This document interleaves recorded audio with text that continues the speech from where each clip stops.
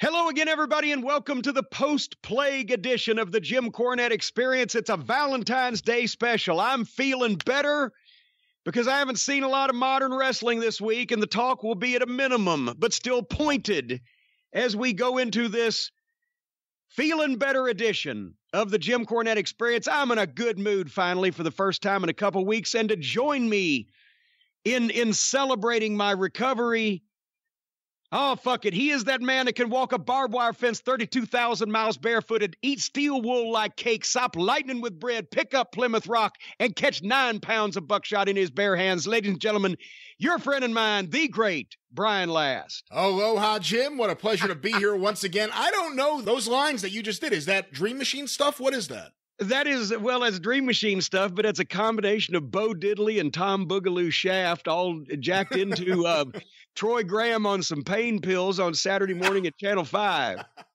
And that's why he was the greatest, ladies and gentlemen. I'm not on pain pills, but now I'm on different kinds of medicine. And I may be a little raspy today because it's finally working its way. You hear my head is clear. See, but I'm a little croupy, but it's coming out because after we did the drive-through this past week, which was on a normal day, we got it out we did the drive-through on Sunday, it airs on Monday, right? So on Monday, I said, I got to get to the post office. I've got to, through snow and sleet and drive and rain, as they say, to get these packages. The Cornette's Collectibles customers need their shit. So Monday, it's wet and it's rainy, but I bundle up and I go to the post office, and I've got my wheelie dolly thing, right, that I can lean on in line because I'm dizzy standing in line. And Bree said I looked like death, and she was doing a passport, and so I was diverted over to Steven so I could lean over in the corner while he did all the packages and everything, because he was like, you don't look too good. And at that time, my official weight loss total for 11 days was 13 pounds. And I said, I got no energy. I take shit and some of the symptoms go away, but then the stuff I take makes other problems, like not sleeping when I was on the meth or the Sudafed or whatever. And, so I'm back and forth and I got no energy. I'm lethargic even. So anyway, we get all the stuff shipped off. I get back home. I said, I got to go to the urgent care. I just had, no goddamn motivation, right? So Stace drives me over there, and I go in to see the doctor. And I mentioned that I'd been taking the Sudafed, trying to clear my name. He said, oh, don't take that. And Donna DiGiacomo also emailed me after the fact saying, oh, shit, that shit'll kill you with your blood pressure medicine. And thanks, Donna. He said, don't take that shit, because my blood pressure was like 150 over 90. And I hadn't taken any of it in 3 days still. And he said, no, you don't have a cold. You don't have the flu. You got a sinus infection. And you need these antibiotics and these steroids. So he gives me this shit, and he gives me some cough stuff and the chest stuff. And, oh, God, that tastes like fucking cow piss and strawberries. I don't know how to explain it. But anyway, so I get home and I take that. And by Tuesday, I get up. And now I've got some energy, and I take some more of them steroids. I'm like, fuck, I almost wanted to work out, but instead I packed a lot of Cornette's Collectibles. And boy, I knocked some shit out on Wednesday morning, I'll tell you that. But anyway, so now I'm hungry. And Tuesday afternoon, in the middle of the afternoon, I got to go over to Home Run Burger and get a double bases loaded. That's double bacon, fried egg, grilled onions, double cheese, double patty, with a giant Cajun fry, a fucking strawberry chocolate shake, and a goddamn Sprite. Then had dinner Tuesday night. Wednesday. Jesus, and you're worried about the Sudafed killing you. Wait a minute. Wednesday, I was so hungry Wednesday morning after I went to the post office and shipped off another round of Cornette's Collectibles. I went straight over to Wendy's and had a triple combo, stuffed that down my neck, came back and started doing some more orders. And then last night, Wednesday night, I had a large hometown pizza, the thin crust Joe special, with 4 of their giant meatballs and some garlic bread. So my appetite has definitely increased. And I'm up about 5 pounds, so don't worry about me wasting away. Are you still, though, under Because last time you said you were under the weight that you were when you started in the wrestling business. Are you still? I think I may be even now.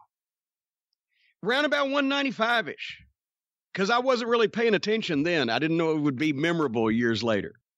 But anyway, so I'm feeling better, and the head's cleared out, and a few more days of the antibiotics and everything, and that does, since I already have mentioned it, lead into a little bit of the Cornette's Collectibles update, and that if you have ordered up through Wednesday, February 12th, you're hearing this now on beautiful Valentine's Day, February 14th. That means your shit is either to you or in the mail, except for a few of the stragglers. The stuff has been kicked back to me because you can give me your apartment number, or you've emailed me that it's been a month now. In that case, your shit's lost, unless you're international. Some of them can be quirky. And I'm going to be dealing with those fine folks that have emailed me asking where's their shit over this weekend, and we should be all caught up. So I appreciate your patience as I malingered on my deathbed. But anyway,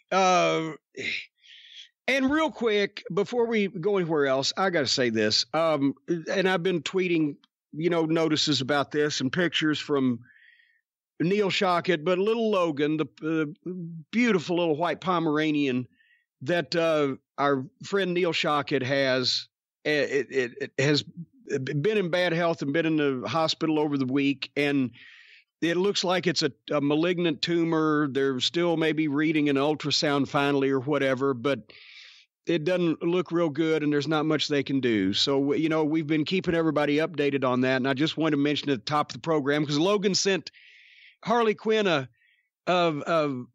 gift box from Chewy for Christmas, and then Harley sent Logan back something, and Stacy, by the way, Neil is fixing something up on the internet or whatever for you as a present.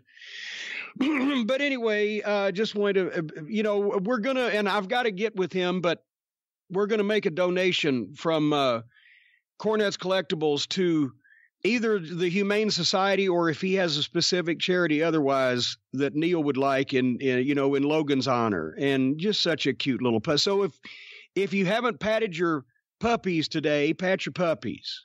Folks, I had to squeeze. Harley kissed me awake this morning, by the way. She's been feeling a little puny also, but she, just for a day or so, but she nipped right back up. But pet your puppies. Have you petted Swami today? I've walked him about 5 times already today. And now he doesn't know where the fuck he is what you're saying, right? He knows where he is. He's downstairs waiting for the mailman so he can bark at him. All righty. Well, one of the reasons I'm in a good mood today is because I have not watched any modern wrestling in the last, well, it's definitely yesterday on the Wednesday night front. I recorded it, didn't watch it because I wasn't in the fucking mood. Because I've been down and out. I've been looking down in the mouth. Which is like a shame, because I actually think you probably would have enjoyed the AEW episode more than most of the other episodes you've seen of AEW. Wait a minute. No, I recorded it, and I would have zipped through or watched it this morning, but the first thing when I turn on the Twitter is that Scooby-Doo and Jesus made a guest appearance. And I'm like, well, fuck. All right, never mind. I'll watch it later. That wasn't on the show, thankfully, I could say, because I didn't know about it until this morning. I'm thinking, well, the experience is going to be interesting today because AEW, by and large, there are still some issues with certain things, had a really good episode with some really good segments. And then I see a picture of Jesus and Scooby-Doo. By the way, apparently Jesus is a belt mark. Who knew? But I see a picture of Jesus and Scooby-Doo in the ring, and I go, oh, fuck, Jim's going to see this. Well, exactly. So you mean to tell me for once they do a show that I might have liked, but I see a picture of Scooby-Doo and Jesus in their fucking ring, and that runs. Well, maybe there's a lesson learned there. Because I did see some people tweeting saying, well, it was off the TV or whatever the fuck after the fact, and I was, what? It's still in a goddamn supposed major arena in a fucking major market at a major TV taping for supposedly a major company, and they just pull people in from the crowd dressed as Scooby and Jesus to do whatever the fuck they did. Well, it's just to send the fans home happy. Then put the baby face over in the last match and say thank you, and play Ease On Down the Road like they used to do back in the day at Rupp Arena. Get the fuck out of here. It's time to go. We got to clean this place up. Fuck. They can hit their foot from any angle. They are expert marksmen. A show that I might have even liked.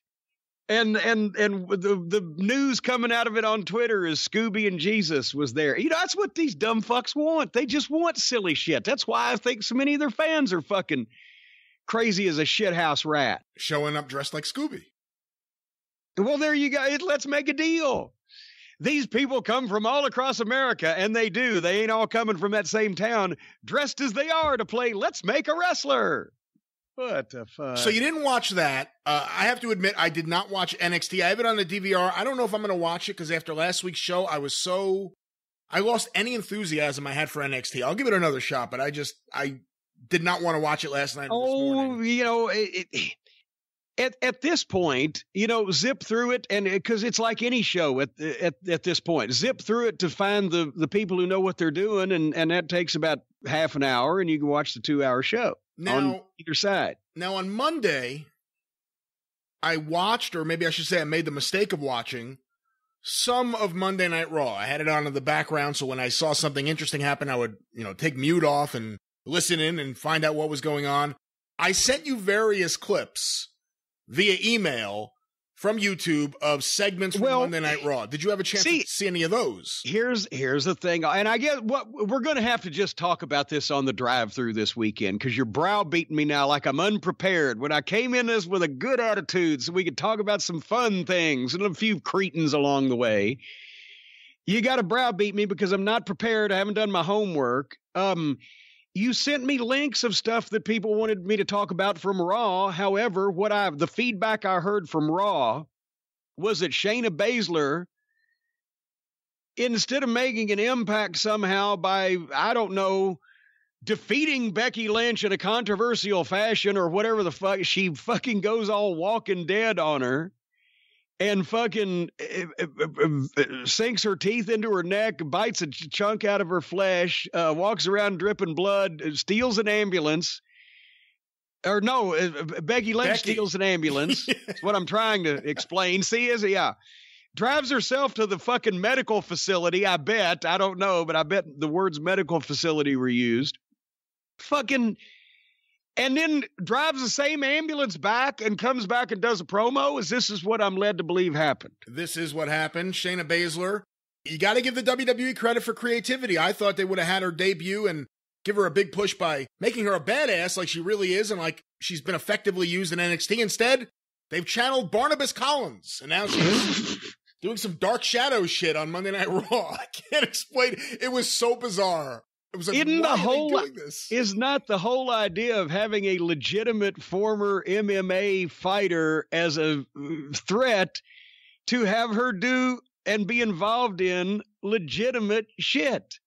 What is legitimate about biting the fucking girl's fucking jugular vein out on live television? What is believable about her? I know they're trying to channel Stone Cold. Well, Becky's the, female Stone Cold. He stole an ambulance at this fucking point. The first thing one of these fucking whiny little bitch journalists, we're going to talk about some of them today, first thing they'll do is see if there was any goddamn police reports of stolen ambulances in the fucking metropolitan area and expose all of that. And then you can't even get the heat by fucking biting a woman's jugular vein out. That doesn't keep her off the rest of the fucking television show. She's got time to get fucking fixed up and make it back. And by the way, in the same fucking car. She didn't even really bite the jugular. It wasn't like Nosferatu style. It was the back of the neck. Like what? It was so bizarre. Well, fuck, you can hurt. You can hurt your teeth back there. There's all kinds of fucking spinal shit going on. Sharp bones. Why would you want to bite somebody the back of their fucking neck? You've never seen so much blood. It was so ridiculous. It was so ridiculous. And then, by the way, if Becky Lynch recognizes that she needs medical attention, why wouldn't she let them drive her if she was going there anyway? Why steal the ambulance to go to the place they were taking what about just strong arm the ambulance driver into okay, put a compress on this or I'll break your fucking neck and you drive me to the goddamn... It would have saved her having to fucking pump blood out of her fucking severed artery while she was stopped at all them stoplights because she couldn't figure out how to run the fucking siren. Maybe she was an EMT in a previous fucking job. And these are your comments without watching it. When do you actually see it? Well, see, that's for people who might want to watch this shit when they just hear shit like this went on. It's just, well, fucking why? Why am I going to give them my attention and my time to try to fucking buy into this shit if they're going to slap me in the face with it being stupid and phony straight off the bat? That's why I don't, I will watch your Raw clips and I'll watch your star-studded, award-winning all the petite wrestling program. My star, the one that you're praising so much, and we'll talk about them on a drive-through this week, so I can try to maintain myself in a halfway decent mood today. Now that I think about it, maybe part of the reason I enjoyed AEW so much was I did make the mistake of watching some Raw this week for the first time in months. When you grade on the curve, or or just it's what you're used to. When anyway, there's a Britt Baker promo with Shivani. I cannot wait to hear what you think of it. I cannot wait. In a good way. And I'm saying that in a good way. Actually, she's someone who I think in 3 weeks' time has shown a lot of improvement, being natural as a heel on the mic. And her and Shivani's interplay is a lot of fun. So I can't. Okay, so actually, they're getting it down. Actually, she's done the same interview 3 weeks in a row, but nobody's noticed because she finally did it right. That was an old line. I didn't make that up. Who was it? Said, God damn it, I can't remember, but somebody said, well, goddamn, I've done the same finish in this town 3 times in a row. And the other guy said, that's okay. Nobody will recognize it. It's the first time you did it right. So anyway, we'll talk about that this weekend.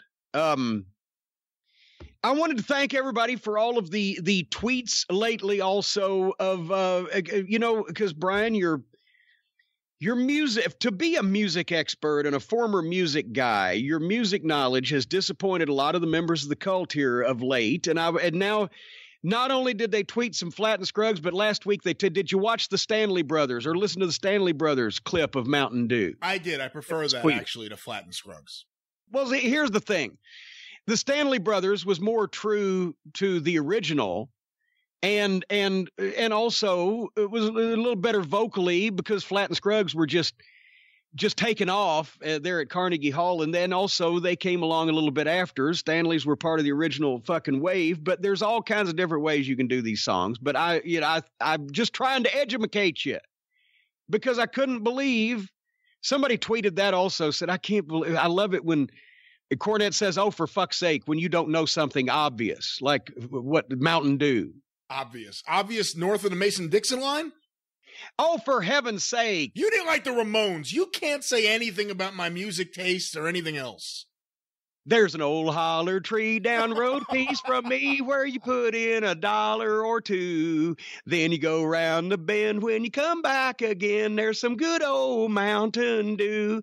My mother used to sing that to me when I was a kid. Did your mother not sing that to you when you were a baby? No, it was more like Tommy James and the Shondells that I was hearing from Oh, my mother. come on. You have a problem with Tommy James now? No, I have a problem with any mother that would not pass on Mountain Dew down to, but here's the problem. The problem is, as you mentioned, it's a geographical thing because you people up there in New York and New Jersey and in the suburbs where the polo ponies roam free, you people don't have any music of your own up there. Because everybody knows the only two, and I saw the Ken Burns country music documentary, right? A multi-part, but especially the first couple of volumes where the origin story was the best to me. But there are only 2 legitimate, pure American forms of music. The blues and what came to be known as bluegrass, which was folk and later hillbilly. And on opposite ends, fuck. On that actually, if you want to, you can trace everything back to the blues, or you can trace everything back to folk / hillbilly / bluegrass, even rap, whatever the fuck. But nothing was pure and uniquely American. Opposite ends of the state of Tennessee. I don't agree with that. No, wait a minute. In Memphis and in Mississippi, you had the blues, which was the black folks' music, and at the opposite end of the state of Tennessee, in East Tennessee, Eastern Kentucky, and the Appalachians, Western Virginia, you had hillbilly, which bluegrass Kentucky, which was the white folks' music. What about and you people up in New York don't have shit. Well, we have plenty, but what about jazz? Jazz comes from blues. I don't know about that. I think so. And there's elements of not only the African tribal rhythms, but also look at the jazz and the blues documentaries. Blues was predominantly American branched version of the music that came from Africa, and fucking hillbilly music was what came from the goddamn hillbillies, which were, Scotch or Scottish in ancestry fucking 400 years ago, or English or whatever. But everything comes from one of those two. That's why I don't like modern country music, because all the power, it's like the WWF, it's like the wrestling business. Once TV came along and the nudie suits and country music, didn't become, it wasn't country music anymore. It was showbiz at that point. Yeah. The origin stuff, the blues before they recorded it, and fucking country music, hillbilly music before they recorded it, was the pure stuff. You should get, there's a good book I have. Let me see if I actually have the name of it behind me. Is it over here? Don't see it on the front row of my bookshelf. There's a great book about Alan Lomax that you would probably really like, because he was the guy who went all over the place seeking out musicians that had never been on tape, yes, that weren't recorded, to get their stories but also get their music on tape. You would probably really enjoy that book. Well, that's why we still have this, and Mountain Dew. When mobile sound recording became a thing in the 20s, and especially Alan Lomax and, some of the record companies that were forming were trying to go out and find new stuff. And they either went to Mississippi or they went to the hills, the Carter family in Virginia, and recorded this shit as it existed. Because that's the point I was going to make. My mom sang that to me when I was a kid, because that's what my grandfather, her father, played it at home on the banjo, because he was the family radio. They didn't have a fucking radio. And my Aunt Lola used to say, you should have heard Dad play the banjo before he got the tips of his fingers cut off in that accident at the farm. But I swear to God, everybody in the Smoky Mountain area will understand a story like that. But and she said he could still do a pretty good Wildwood Flower, but not like the old days. And by the time that I knew my grandfather, but he was like 75 when I was born, right?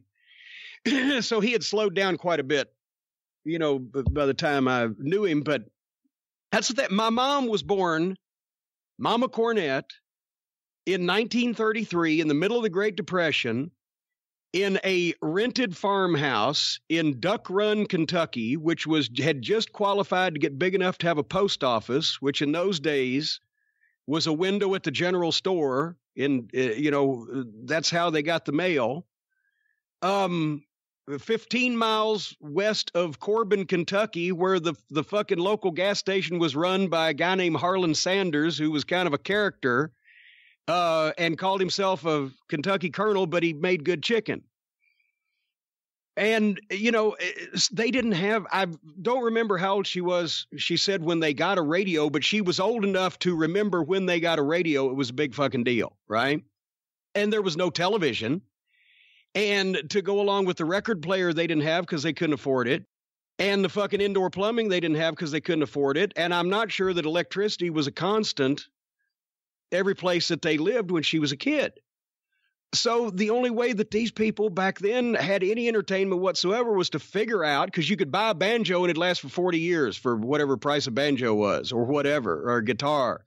So they would figure out how to fucking keep themselves entertained. Can you honestly... Corbin, Kentucky, in like 10 years ago, had a population of 7,500 and a metropolitan area of 20,000. Can you imagine how many people were in Corbin, Kentucky 80 or 90 fucking years ago, when there wasn't even the state highway went from Knoxville to Lexington, Kentucky through Corbin? That's how Colonel Sanders had his gas station. Otherwise, there wasn't shit there. And they would rent like a place where her dad had enough acreage to have some chickens and grow some shit with the idea of eating and selling the rest to pay for the rent on the property and whatever the fuck else they needed. So that was pretty much it. So that's why everybody made music in those days. And they came down and recorded it. And that's where all that shit came from. Did I tell you when Colonel Sanders got in the shootout?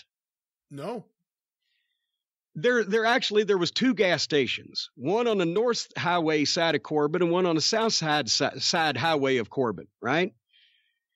So Colonel Sanders suspected the other gas station operator of repainting his sign to direct people to their station instead of his off the highway. So Colonel Sanders and his guy went to see the fucking other gas station owner and his guy. And the other gas station owner's guy shot and wounded Colonel Sanders shot and wounded the other gas station's backup guy, but the other gas station guy shot and killed Colonel Sanders' backup guy. So at the same time, Colonel Sanders eliminated all of his competition because the guy that owned the other gas station that killed Colonel Sanders' backup went to jail. So that was how things worked back then. That was in like 1936 or whatever. When my mom was 3, by the way. I found the book on my shelf here. Alan Lomax, The Man Who Recorded the World, a biography by John Zwed. So check this book out if you're out there. All right. Anyway, you want to sing one? Sing one with me. Oh, they call it that good old Mountain Dew. Come on, everybody. Oh, they call it that. Nobody. Oh, they call it. All right. People have been asking also, it was all over Twitter. It went viral. And it was as enjoyable as the virus that I've had. The guy jumped off the fucking balcony of the mall. Has everybody seen this by now? I think so, considering, and I'm hoping that you talking about this will stop it. So many people have sent this to me, and you, because you're tagged on a lot of these, over and over and over again, and to the point where it's just, I really can't wait to hear Jib rip on these guys, so they're sending it. Well, but yeah, I think everyone's seen it because everyone has sent it to me. Well, here's the thing, and it was a guy named, I don't have all the details of whose promotion it was, but there's a guy named Luke Hawks that was in this match apparently with his son. His son's one that dove off the fucking roof.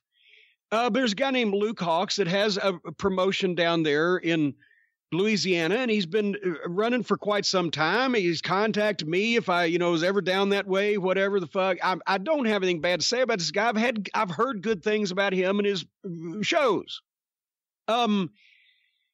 But this, and it was, like I said, it was his son that took the fucking plunge. And Jesus Christ, that's either from looking up or looking down. It's obvious what this was. Whether it was one of their promotions, they was a sold show at the mall. I don't know the circumstances, whether they were just working for somebody else, whatever. This was obviously not an attempt to make the people in the mall that came to the mall show happy, or even to make the people at the mall that may have paid for the mall show happy. This was an attempt to fucking have everybody go, holy shit, look at this on the internet, is what it was, obviously.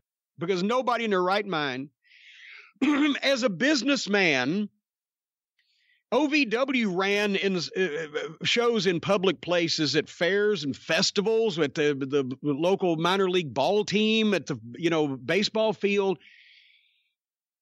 What does a mall want if they say, oh, we'd like to have a wrestling show and we'll put up X amount of dollars for this to happen? They want to draw a crowd in that will then go and shop at their stores. They want to entertain the kids and have something to put in their advertising to draw people again to the mall. They want people going out saying they were entertained and wow, there was a good show and I'd like to come back. So what would happen if the fucking manager of the mall, somebody walks in his office and says, hey, one of those wrestlers just jumped off the second floor of our balcony and goddamn, he's dead. He is stone cold graveyard dead. Broke his fucking neck. Or he's broken his leg. The fucking bone is sticking out. Goddamn blood. The kids are puking. They need counseling. We've already heard about 3 lawsuits from.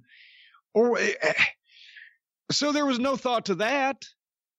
because this was literally the kid steps over the rail and does a crossbody from, what was that, 25 feet in the air, give or take 5 either way? Yeah, because I saw a second angle, the one that you see from his level, from the balcony. Oh, that looks like 100 feet. That looks like 100 feet, but then when you see the one from the floor, it's still, impressive if that's your kind of thing. Well, yes, we're not diminishing the height of the thing, but we're just a legitimate 25 feet to dive into. If it's 25 feet up and the wrestling ring is about 3 or 4 feet off the fucking ground, you're flying 20 feet, and there was 3 guys in the ring. I think apparently his partner and the 2 opponents, right? I think his partner was his dad. And they set up to provide some kind of base, but it didn't make sense for him to crossbody his dad. So the 2 in the front were taking the most of it. His partner was just kind of holding him up there, supposedly. But when they hit when he hit them, you get to boom. It's like, fuck. And they flattened out like fucking pancakes. And then, of course, then he rolled off, and then the clip ends. Did it win the match? Was that even the finish? I don't know. I don't know who won. That's one, another one of the points. Nobody cares who won because there's a wrestling match in a goddamn shopping mall. It was not an attempt to make the mall happy. It was an attempt to go viral. It was not an attempt to have a great fucking match or get a convincing victory over a, team they've been feuding with, because it might not even been a finish. It was so that everybody would say, look at this fucking guy. And I don't know what good there is in that necessarily. Well, he'll probably get booked. Somebody said, when Sports Illustrated or .com or whatever retweeted it, the WWE ought to sign this guy up. I promise you, the one people that are probably never going to sign this guy up is the WWE. That's what, now that I think about it, if these alleged promoters will use the challenged fellow that falls on dangerous shit and the invisible man, they'll book this kid because he'll jump off the fucking roof. Because if you're booking a guy that jumped off the fucking roof and he comes to your town and you pay to see him and he doesn't jump off the fucking roof again, what the fuck good is it? So this will get this kid booked and or paralyzed. Possibly both, probably both, eventually, if it lasts long enough, until the next fucking knucklehead, and I don't even mean to insult, but until just some fucking guy that just wants to get booked so bad he doesn't give a fuck whether he kills himself or not, does something even goddamn stupider or crazier or fucking bigger, and then they'll start booking him. And then the guy that jumped off the roof that got booked for 6 months until somebody jumped off a higher roof won't get booked anymore, and he will have risked his life over and over to jump off these roofs, and won't make unless he starts jumping off Tony Khan's roof, he ain't going to even make enough money to make it worthwhile. Not that any amount would. I did see some people, I guess, in anticipation of you destroying this clip, they would immediately retweet a clip of you coming off the scaffold. Oh, for fuck's sake. Apples and oranges? Yes. I'll tell you why. Because in a controlled situation, the thought was that a human being, which Bobby had done it, and Dennis had done it just like 30 seconds previously, you can hang off that fucking ladder and you can drop to your feet and you can fucking end up on your ass, as I did, and you can fulfill the stipulation of the match that everybody wanted to see without giving them what they really wanted to see, which was all of us get pitched off head first. For $10,000 a piece in 1986, which is now about 30-something grand, and on the biggest show in the feature match of the biggest show the NWA ever ran.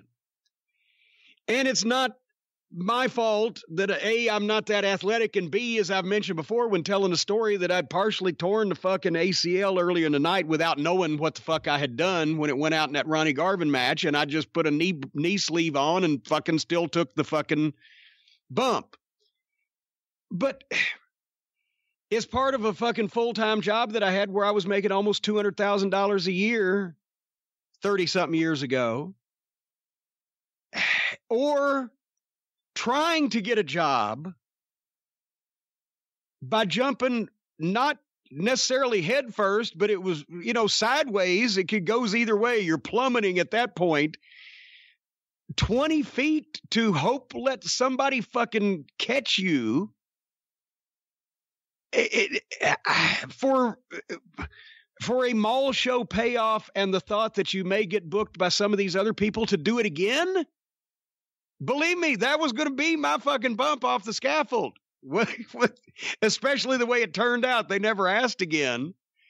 But I think apples and oranges. I mean, tell me if I'm full of shit. I agree. I don't know if I've asked you this before. All the scaffold matches you guys did, because obviously in Mid-South you did a whole run of them. I'm not even going to count the one you did with Stan a year later, part of the conspiracy to give you guys bad matches at Starrcade year after year. Yeah. But in Mid-South and then there, did Bobby or Dennis ever have any injuries from taking falls off the scaffold? And did Bill Watts ever try to get you up on the scaffold? And also, what were the paydays, or was there a bump in your payday for the scaffold matches at the end of '84 in Mid-South? Oh God, yes. Well, first of all, no, in Louisiana, because probably number one, they knew, well, fuck, Cornette will probably kill himself and he's fixing to leave anyway. We don't want to do that to him. But it was enough for the Midnight to take the bump, lose the belts to the Rock and Roll, and return the favor for them putting us over all year. Secondly, as you will recall, it was a different scaffold setup. In Mid-South was fucking 16 feet, right? So it was more like a 12-foot or 13-foot drop from scaffold level to ring. And Bobby, turned his ankle on the Starrcade bump too, first. Dennis, if you go back and watch the tapes, as he did everything perfectly, he did the scaffold bump perfectly too. He would land in such a way that he landed flat on his fucking feet and suddenly whipped backwards into a back bump and started shaking his legs and his whole body where it looked like he just stove himself up and he couldn't fucking walk and he never hurt himself. Bobby, because he was usually swinging after having been kicked back and forth from the Rock and Roll monkey barn, sometimes he just let go and came down at an odd angle. In the scaffold or the Starrcade match, he did turn his ankle or sprain his ankle a little bit. And, because he went more on his hips, a little shook up. Yes, but not any major injury. But no, they never asked me, to do it in Mid-South because it wasn't necessary. And, like I said, then I probably would have had to say something at that point anyway, because I'm like, fuck, we got to go to Dallas. Was there a bump in our pay? Definitely, because that was the second biggest house in Houston, for example, of the year. The last Stampede show did $102,000. The fire marshal was there the night of the scaffold, which pissed us off, and they cut it off at $89,800. We could have sold more standing room, but still, that's a fucking $2,000 payoff each, which is the equivalent of, almost $6,000 a day. And that was just for one night. Yes, they were doing it every night, but once it was with the Rock and Roll, they weren't going to fucking do anything screwy up there. They were taking safe bumps. So, the bump in pay on doing that in 13 or 14 major markets over the last month we were in the territory, including the Superdome, which there was another $2,000 or whatever. I don't have my book in front of me. I should have said, I didn't know you were going to ask the question, but we probably made $15,000 that month. What is that? Almost, maybe 12-ish or something. That's almost $40,000 today. Yeah. So there was a bump in the pay. What was your other question? I think you answered the ones I asked, but let me ask one other one. If the 86 scaffold was 20 feet, and Mid-South was 16 feet. How much was Jerry Jarrett and Don Green? Oh, yeah. Well, hold on here a second. No, the Starrcade scaffold was 24 feet. 24 feet, okay. Because the sections of scaffolding are 8 feet, right? And then you put the ladder across.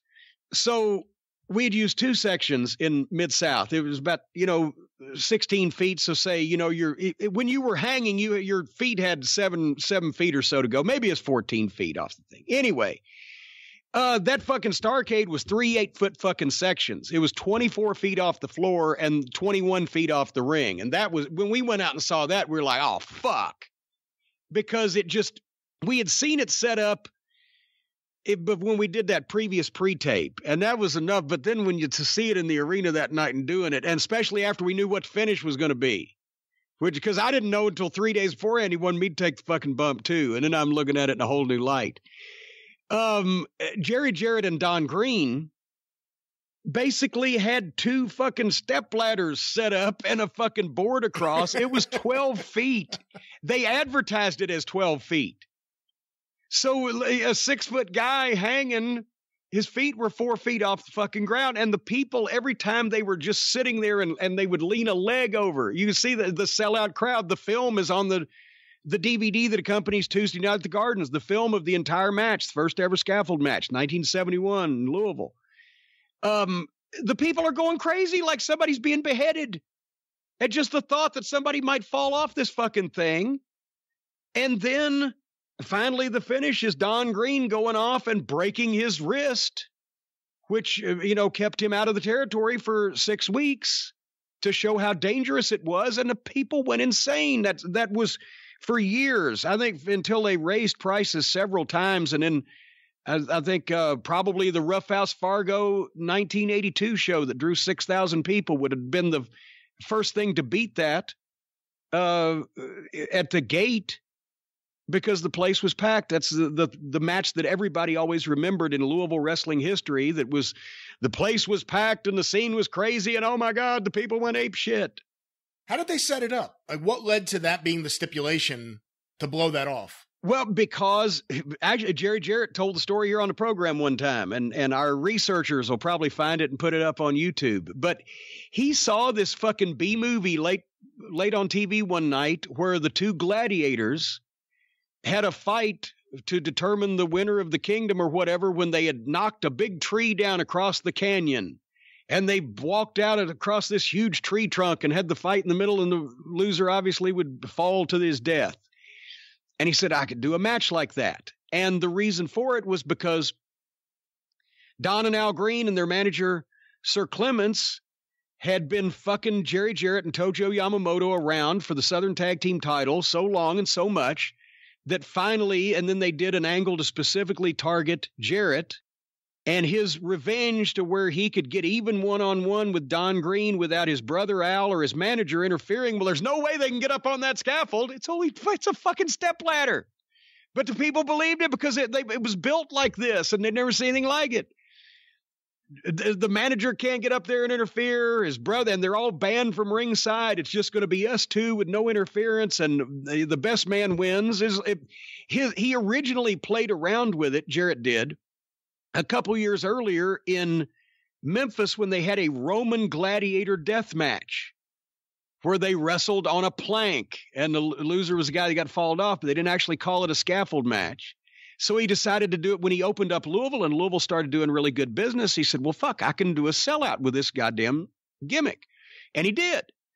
So then every few years you'd see one pop up, and nothing ever replicated the success of that one, but they started getting bigger. I remember when they did a scaffold match in the summer of '82 between Bill Dundee and Coco Ware in Louisville, and drew about 6,000 people off of the Legend of the Scaffold match. But this time they actually had scaffolding set up and a ladder across and the whole 9 yards. Originally, Jerry Jarrett and Don Green just had step ladders and a fucking board and sold the goddamn gardens out. You said you were told 3 days in advance of Starrcade 86 that you were taking the bump. How were you told? Where were you told?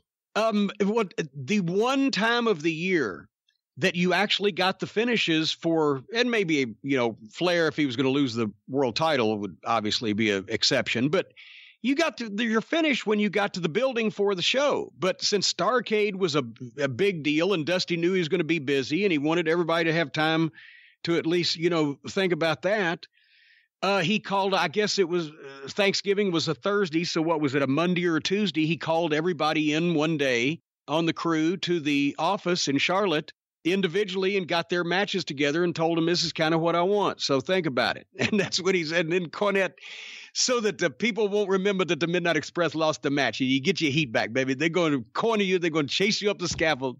And you're going to run out in the middle and you're trapped. And I'm like, oh, as soon as they said chase, as he said, chase me up the scaffold, I'm sure I shit myself.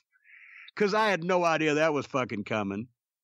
And then when he got to the part where he said, and then on one side and on the other side, so you get down underneath the thing and you're hanging and you just kick your feet up, baby. Just kick your feet up. And they catch you like they catch the girls playing, the girl cheerleaders at the football game.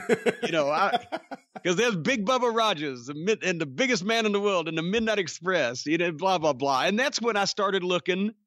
Because before we'd seen it set up, I said, well, it's fucking big. But, Bobby and Dennis, they done this. They'll drop foot first, whatever. He wanted me to kick my feet up and they were going to catch me in their fucking arms.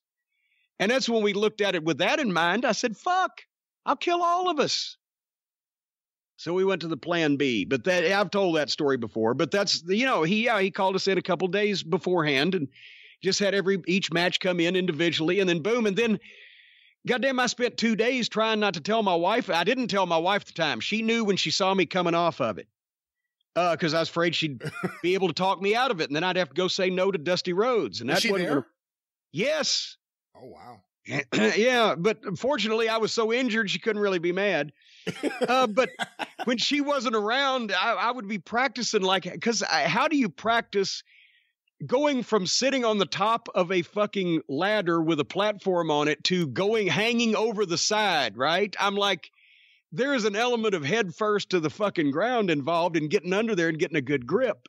And I was trying to do it on my bed. I'm leaning over the bed and trying to figure out how I'm going to grab the underneath. And finally, that's why I got together with Animal. Because Animal and Ellering chased me up Ellering chased me up. Animal cornered me on the other side. The reason why Animal was up there was because he was the strongest one of the fucking bunch. And as soon as I would sit down to try to lean over and get away from him, he would grab my leg. And I knew that he could hold me upside down by my leg if he had to.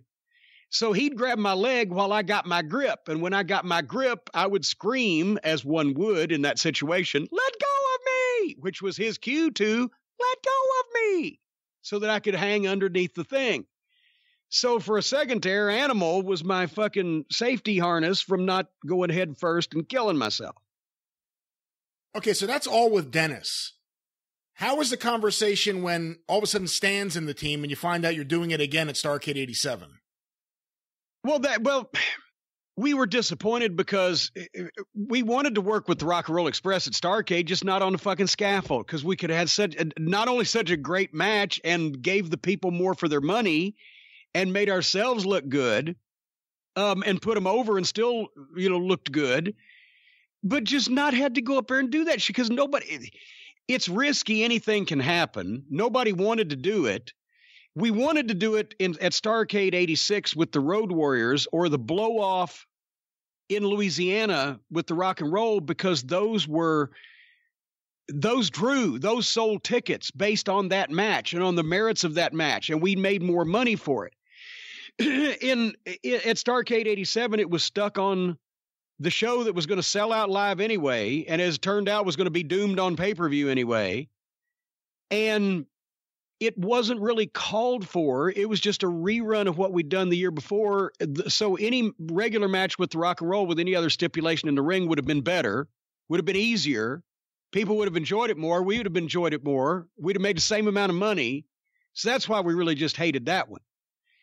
And, obviously nobody was going to fucking asked me to do another one, and Stan wasn't fucking, fond of it either, but he powered through the thing, cause he wasn't a fan of fucking heights like that, is that he would have to drop to, but that's what lost us Big Bubba, because that was the final spot where he would climb up there and dare Ricky Morton to come at him. And everybody would think, oh, my God, Big Bubba Rogers is going to kill Ricky Morton. And then Ricky would drop down and punch Bubba in the fucking nuts and scurry off on his hands and knees. Now, that would be the, thing that people would remember, right? Which was a little blah and a little ha-ha after, the previous one also. So we're going downhill. Well, when then we got our checks, and everybody in the match got 10 grand, and fucking Bubba got 5. And he said, well, I climbed up the goddamn thing and was standing up there too, getting hit in the nuts, and I get half the fucking money. And that's when he took the call from Vince to go work with Hulk. So, because he felt unappreciated. And which was a good call for him, because then he was calling me a few months later, saying, yeah, I just made 12 grand last week. But yeah, the Starcade 87, it was a bad sequel. It was like Halloween 2.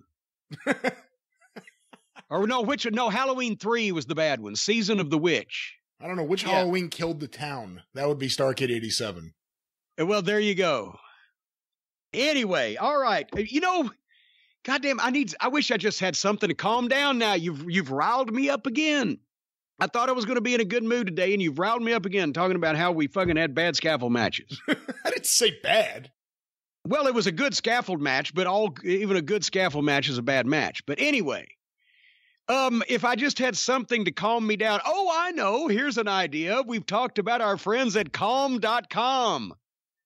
You know, and if you're a normal person, this shit can work for you, folks. It's just I think I'm too far gone. I'm an example of the banjo string being wound to its tightest, but everybody talks about their physical fitness, but there's another side of things. It's just as important. Mental fitness, sleep and meditation can help you out. LeBron James says this, and he's a big time athlete. So if he says it, it must be true. And at calm.com, that's CALM, by the way, calm.com/JCE, you use that code to get 40% off a Calm premium membership, and you can have access to things and programs and apps that help you sleep better, ease stress, help you focus. And for a limited time only now, that 40% discount is good. For an annual membership at calm.com, calm.com/JCE, people can be calmed down by meditation and sleep. And I found out when I went without sleep here last week for quite a while, I don't recommend it. It's always better to sleep than not sleep. You'll be happier. Right? I think so. Even LeBron James says, getting good sleep and finding time to rest is one of the most valuable things I can do for my body and mind. I have heard him say that many times. He mentioned it to me last time I spoke with him on the phone. That's right. All right. If you want to see me at my calmest, if you want to see me out in public in person, you have 2 chances in the month of March, and that's very unusual, twice the same month to do it. March 14th, I'm going to be in Circleville, Ohio, for Bobby Fulton's World Classic Professional Big Time Wrestling, the Fan Fest all day, the wrestling event that night. As I mentioned here a couple weeks ago, that's going to be my 5th decade at a professional wrestling event. And, you know, I thought about this. I'm donating my payoff and the, I'm donating the meet and greet money to the American Cancer Society with the Midnight Express, but I'm donating my payoff for the event, as we talked about when Bobby was on the program, to that, gosh, I can't remember their name, but it's the folks that are helping cancer patients go to the hospitals and the major medical centers for their treatment. If they live out a ways or they don't have a way or whatever, they're getting the folks to their treatments, and they're working together with Bobby on the show, and I'm going to be donating my payoff to them. But I'm making Bobby give me $1 so I can say I was a professional in 5 different decades on March 14th in Circleville, Ohio at the new Heritage Center out there at the fairgrounds. And March 26th through 29th, I'll be in Lexington, Kentucky at Rupp Arena Lexington Center for LexCon with 40,000 crazy people, and my friends Jared and Jamie Greer putting the thing on. It's the biggest comic convention of the year in the state of Kentucky, and people are coming from all over.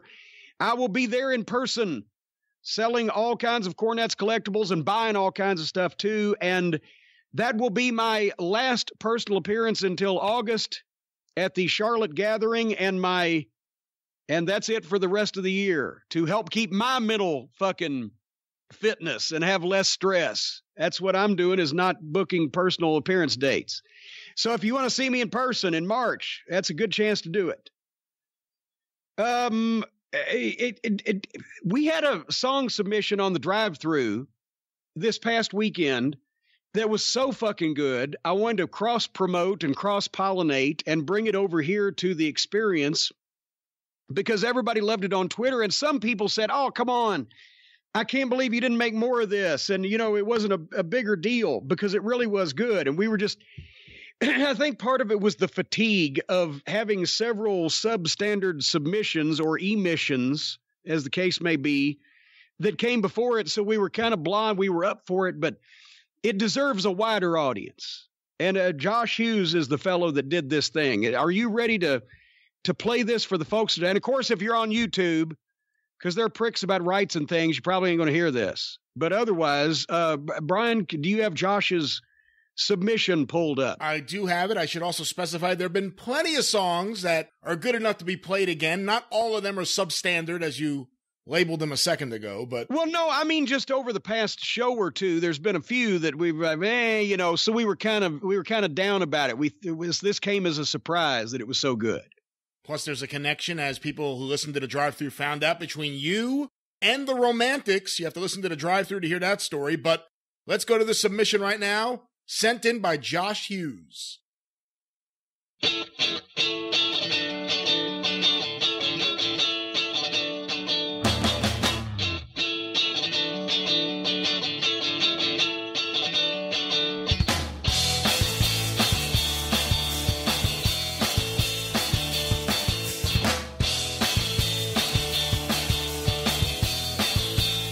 It's Jim Cornette's drive-thru, featuring Brian Last.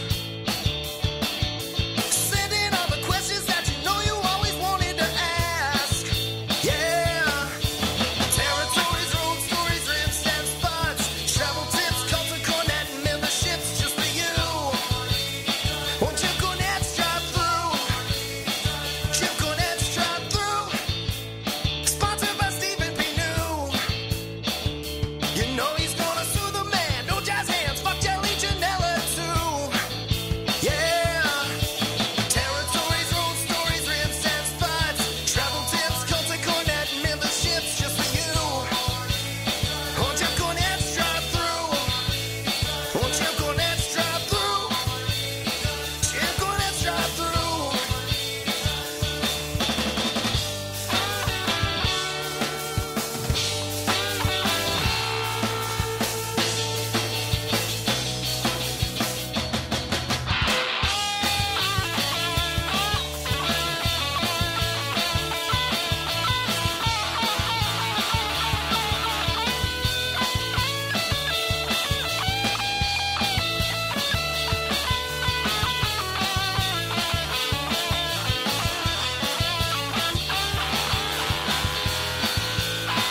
Jim Cornette's drive-thru, featuring Brian Last.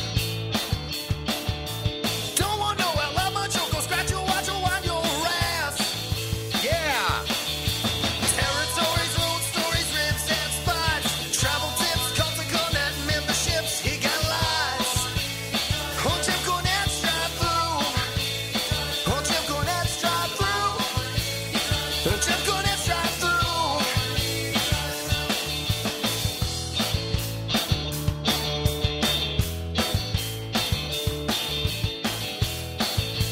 Well, there it is, Jim. The submission sent in by Josh Hughes, which had received such a big reaction after being played on the drive-thru, and still that guitar solo. What a fantastic job. I know, and written by, sung by, and played by. That wasn't karaoke stuff either.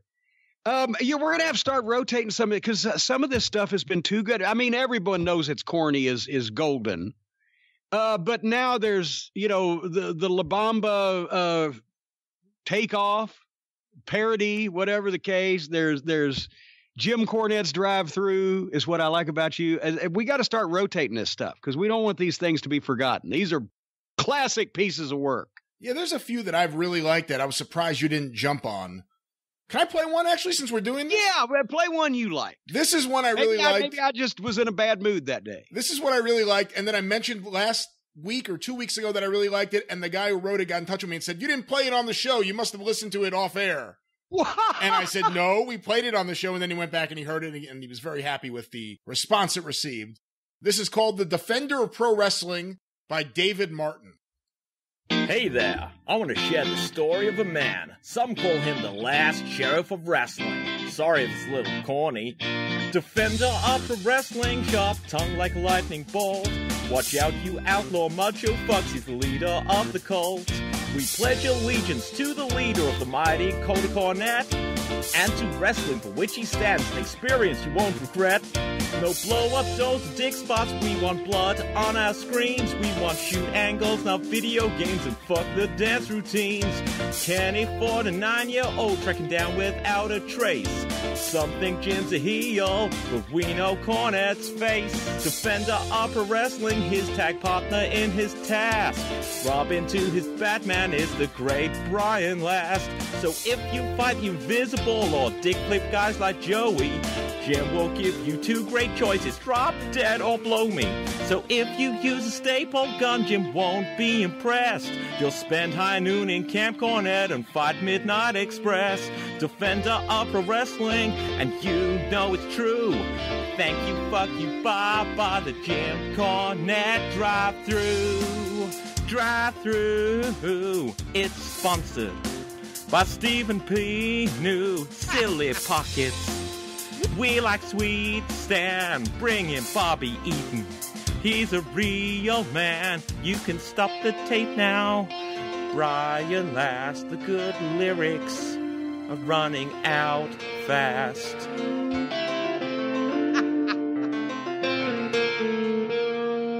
Riho. Well, there it is. I like that one. David You know what? Martin. Yes, I remember that now, and I like that too. That was a good job also. I may have been cranky that day, but I remember the Riho. The Riho.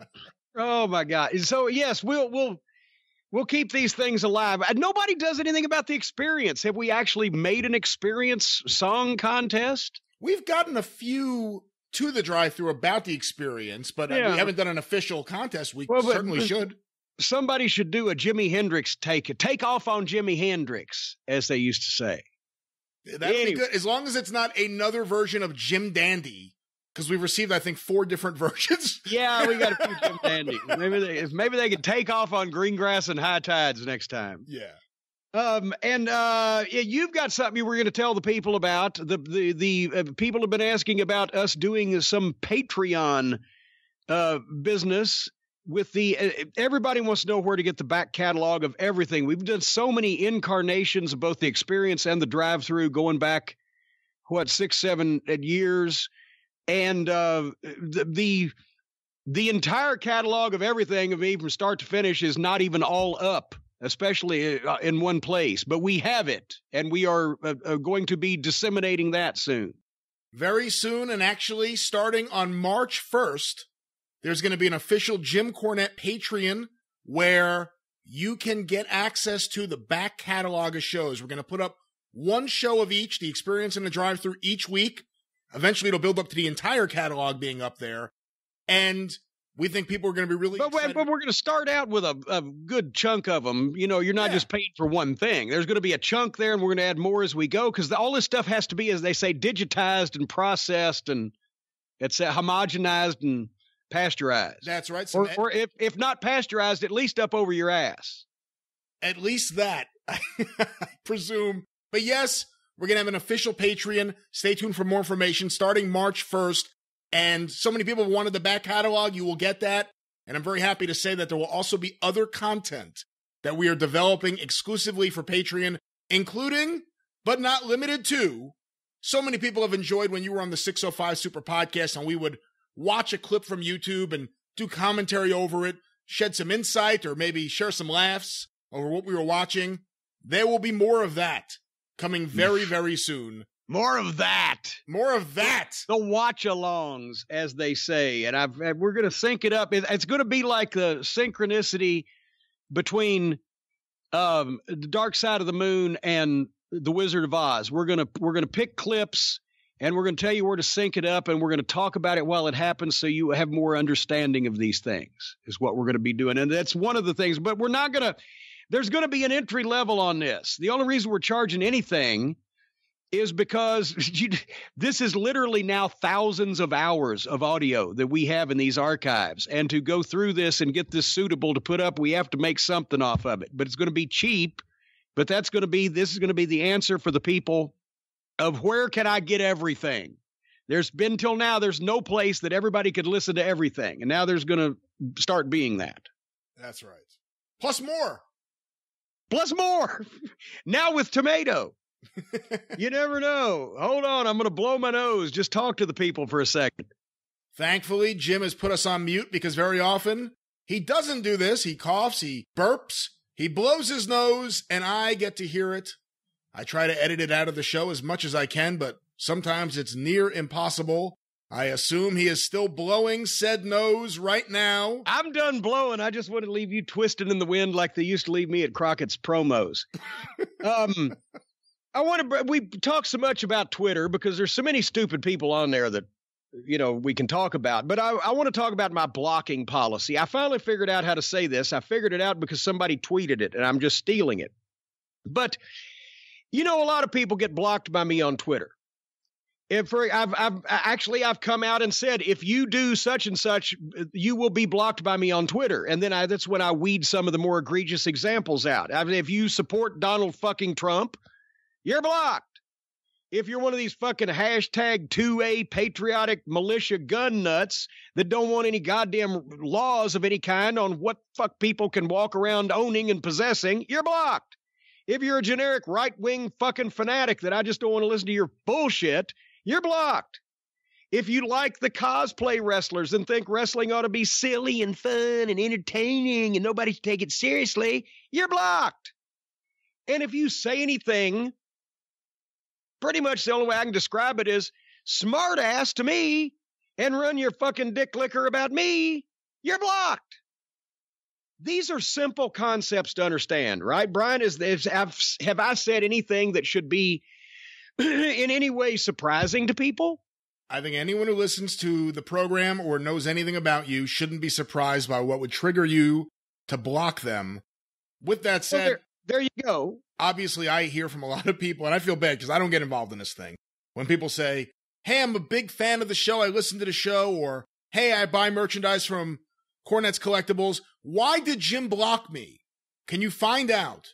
And the answer is no. I'm not getting involved. Well, see, you can't find out anyway because I don't know after I block somebody. I don't know because I've blocked. I don't know. Is there a way to determine how many people you have blocked on Twitter? Mine's got to be 10,000 easily. No way. Really?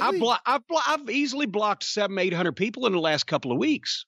Wow. I don't know how you find that out. But anyway, if I see, and it's not like I'm taking notes like, oh, I got to remember what he said. No, I just scroll down the thing, and if I don't like the tone of your fucking comment, you're fucking blocked. And so and then you move on with your day. And then I move on. So sometimes, and I will admit there are a few exceptions to this, if I don't like the tone of your comment, but I have a feeling that I'm going to be saying something about you in the near future, if I'm going to be talking about you, I usually don't block you because I want you to know what I'm saying about you, because I want you to know I think you're a piece of shit. But if it's just some average nobody fucking mark off Twitter, I just block them. Now, there have been some people that have written me that have pleaded a convincing case that they were caught in like a spray or a crossfire and that I took something sarcastic out of context when they were actually trying to defend me, or they really did because if you send me a clip of the Invisible Man, you're blocked. But they were trying to literally get me to rip it up and tear it to shreds and talk about, how stupid it was, and they didn't mean anything. So every once in a while, I'll unblock somebody if I get an email with a pleading like that. But for the most part,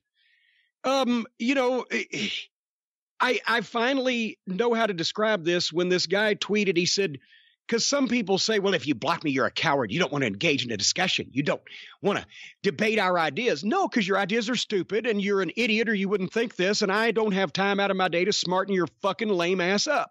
So I'll just block you. It's not that I'm scared of you. I block you the same way that I treat dog shit on my shoes. I scrape the dog shit off my shoes, not because I'm scared of said dog shit, but because said dog shit is annoying, gets all over everything, and smells like shit.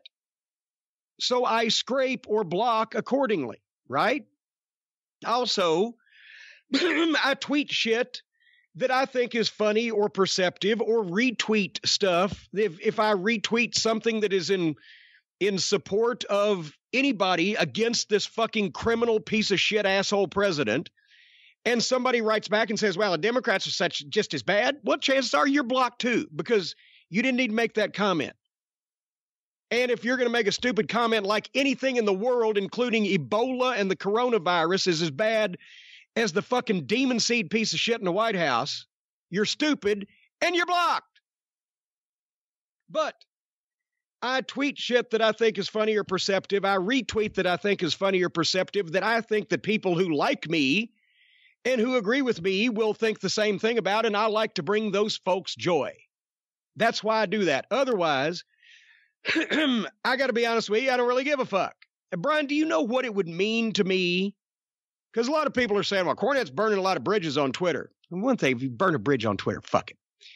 Do you know what it would mean to me if everybody in the world got mad at me and just refused to speak to me anymore? I think it would probably mean that you'd be a happy guy sitting at home being left alone, quite frankly. More free time. That's what people not speaking to me would mean to me. So, as I said, I don't usually block people if I intend to be speaking to them or about them, just unknown dipshits. But there was, over the last week or so, there was one unknown dipshit that blocked me and then decided to start talking shit about me. And I don't like that. Because if you're going to talk shit about me, I'm not going to get my feelings hurt because I don't give a fuck what you think, but I want to know about it so that I can respond to you accordingly, because that's another thing. Some people think that they can just bandy my name around in their fucking pie holes and I'm not going to say anything about it. If I see it and I don't agree with it, I'm going to say something about it. You take that chance.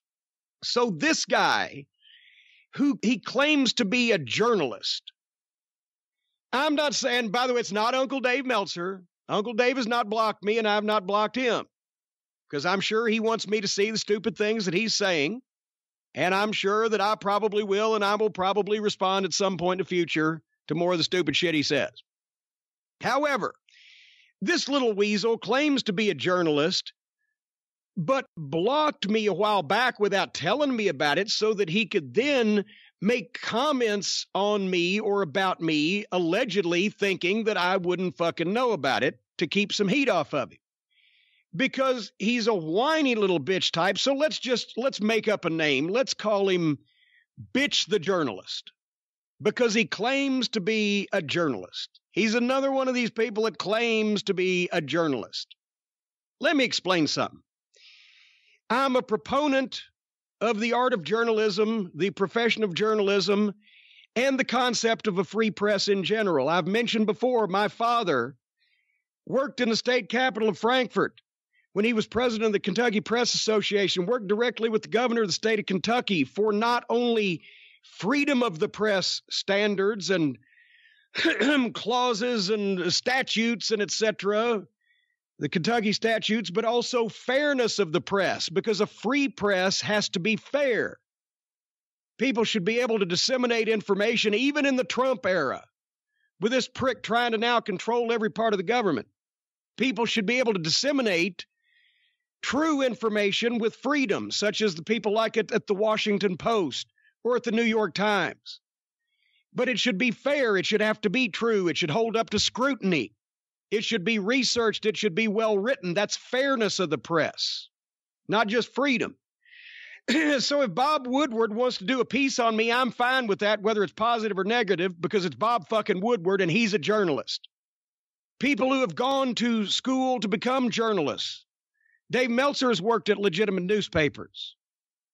People who have degrees and experience in this field and who are paid professionals at what they do, they got the right to say shit as long as it's valid. But people like Bitch the Journalist is not a journalist at all. What he is he's a fucking muckraker.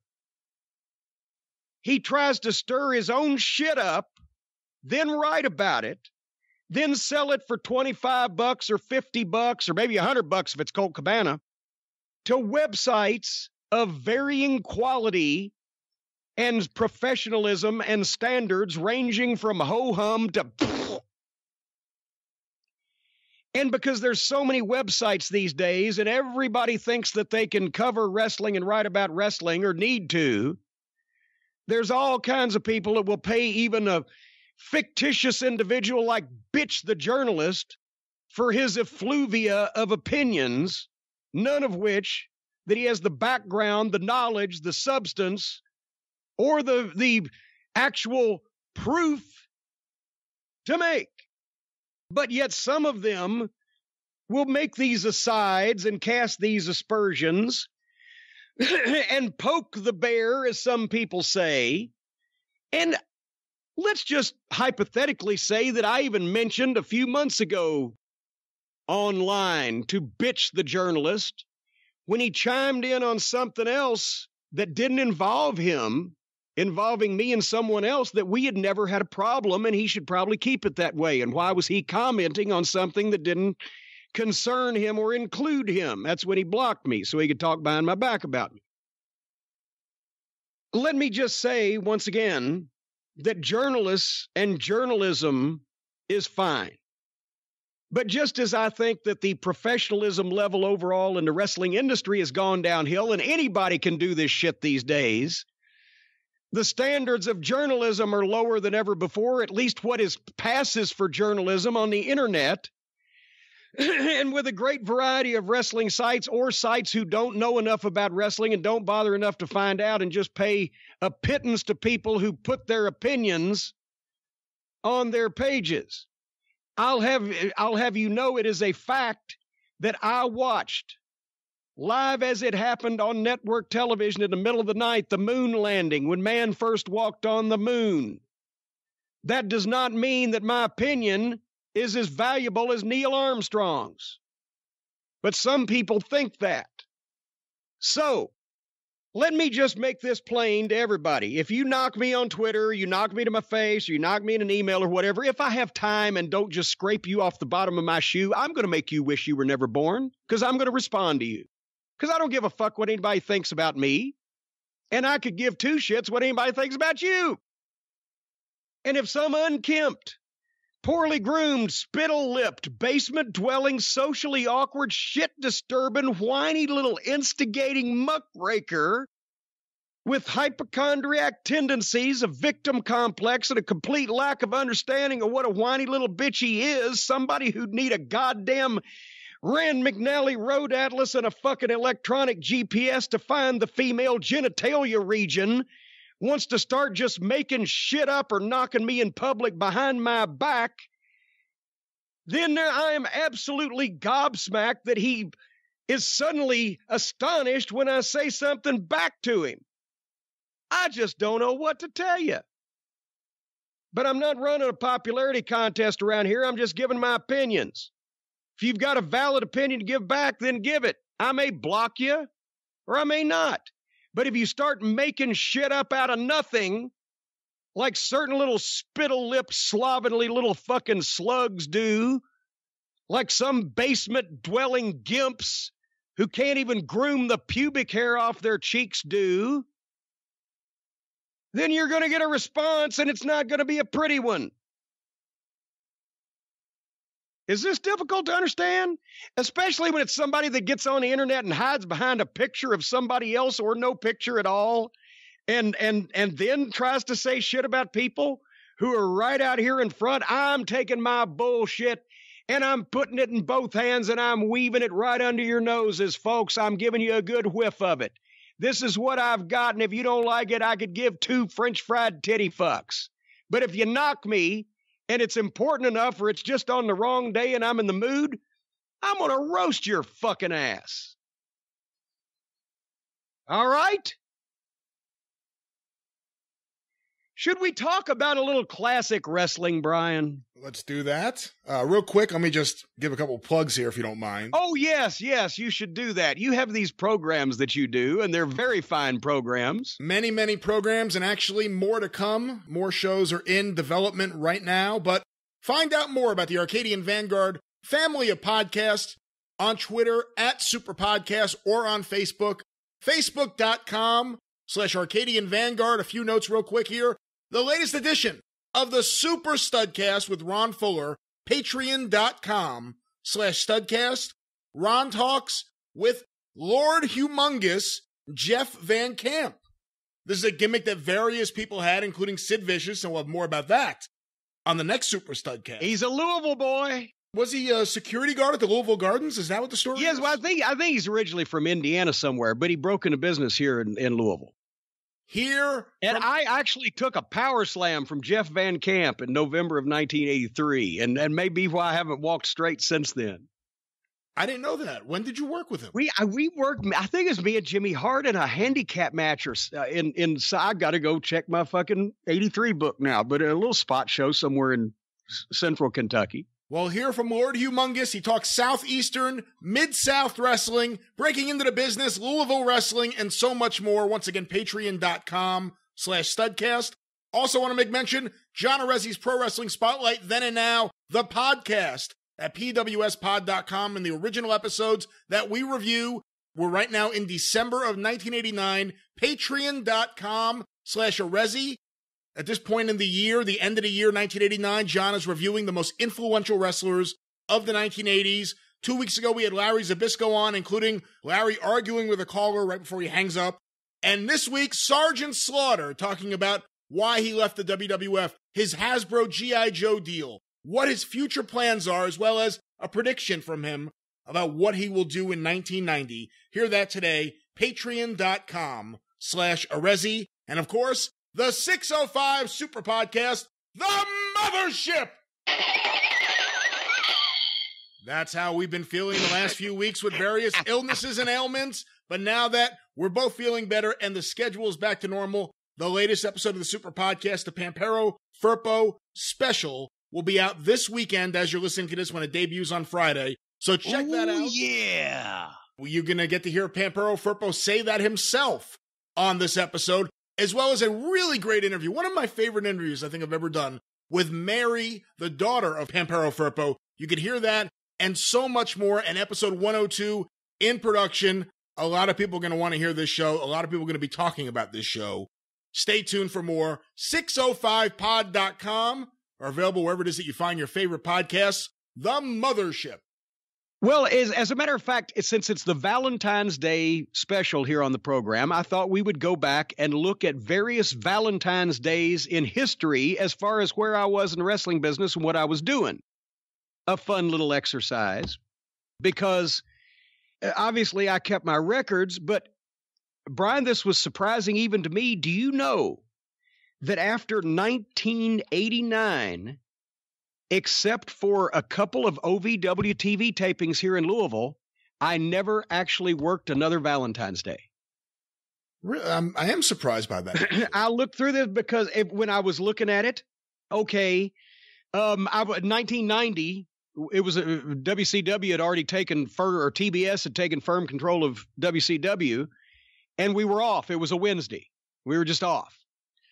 And then in 91, of course, I was off practically the whole year because I was setting up Smoky Mountain Wrestling. The Smoky Mountain years, Valentine's Day came between Sundays and Wednesdays when we didn't run.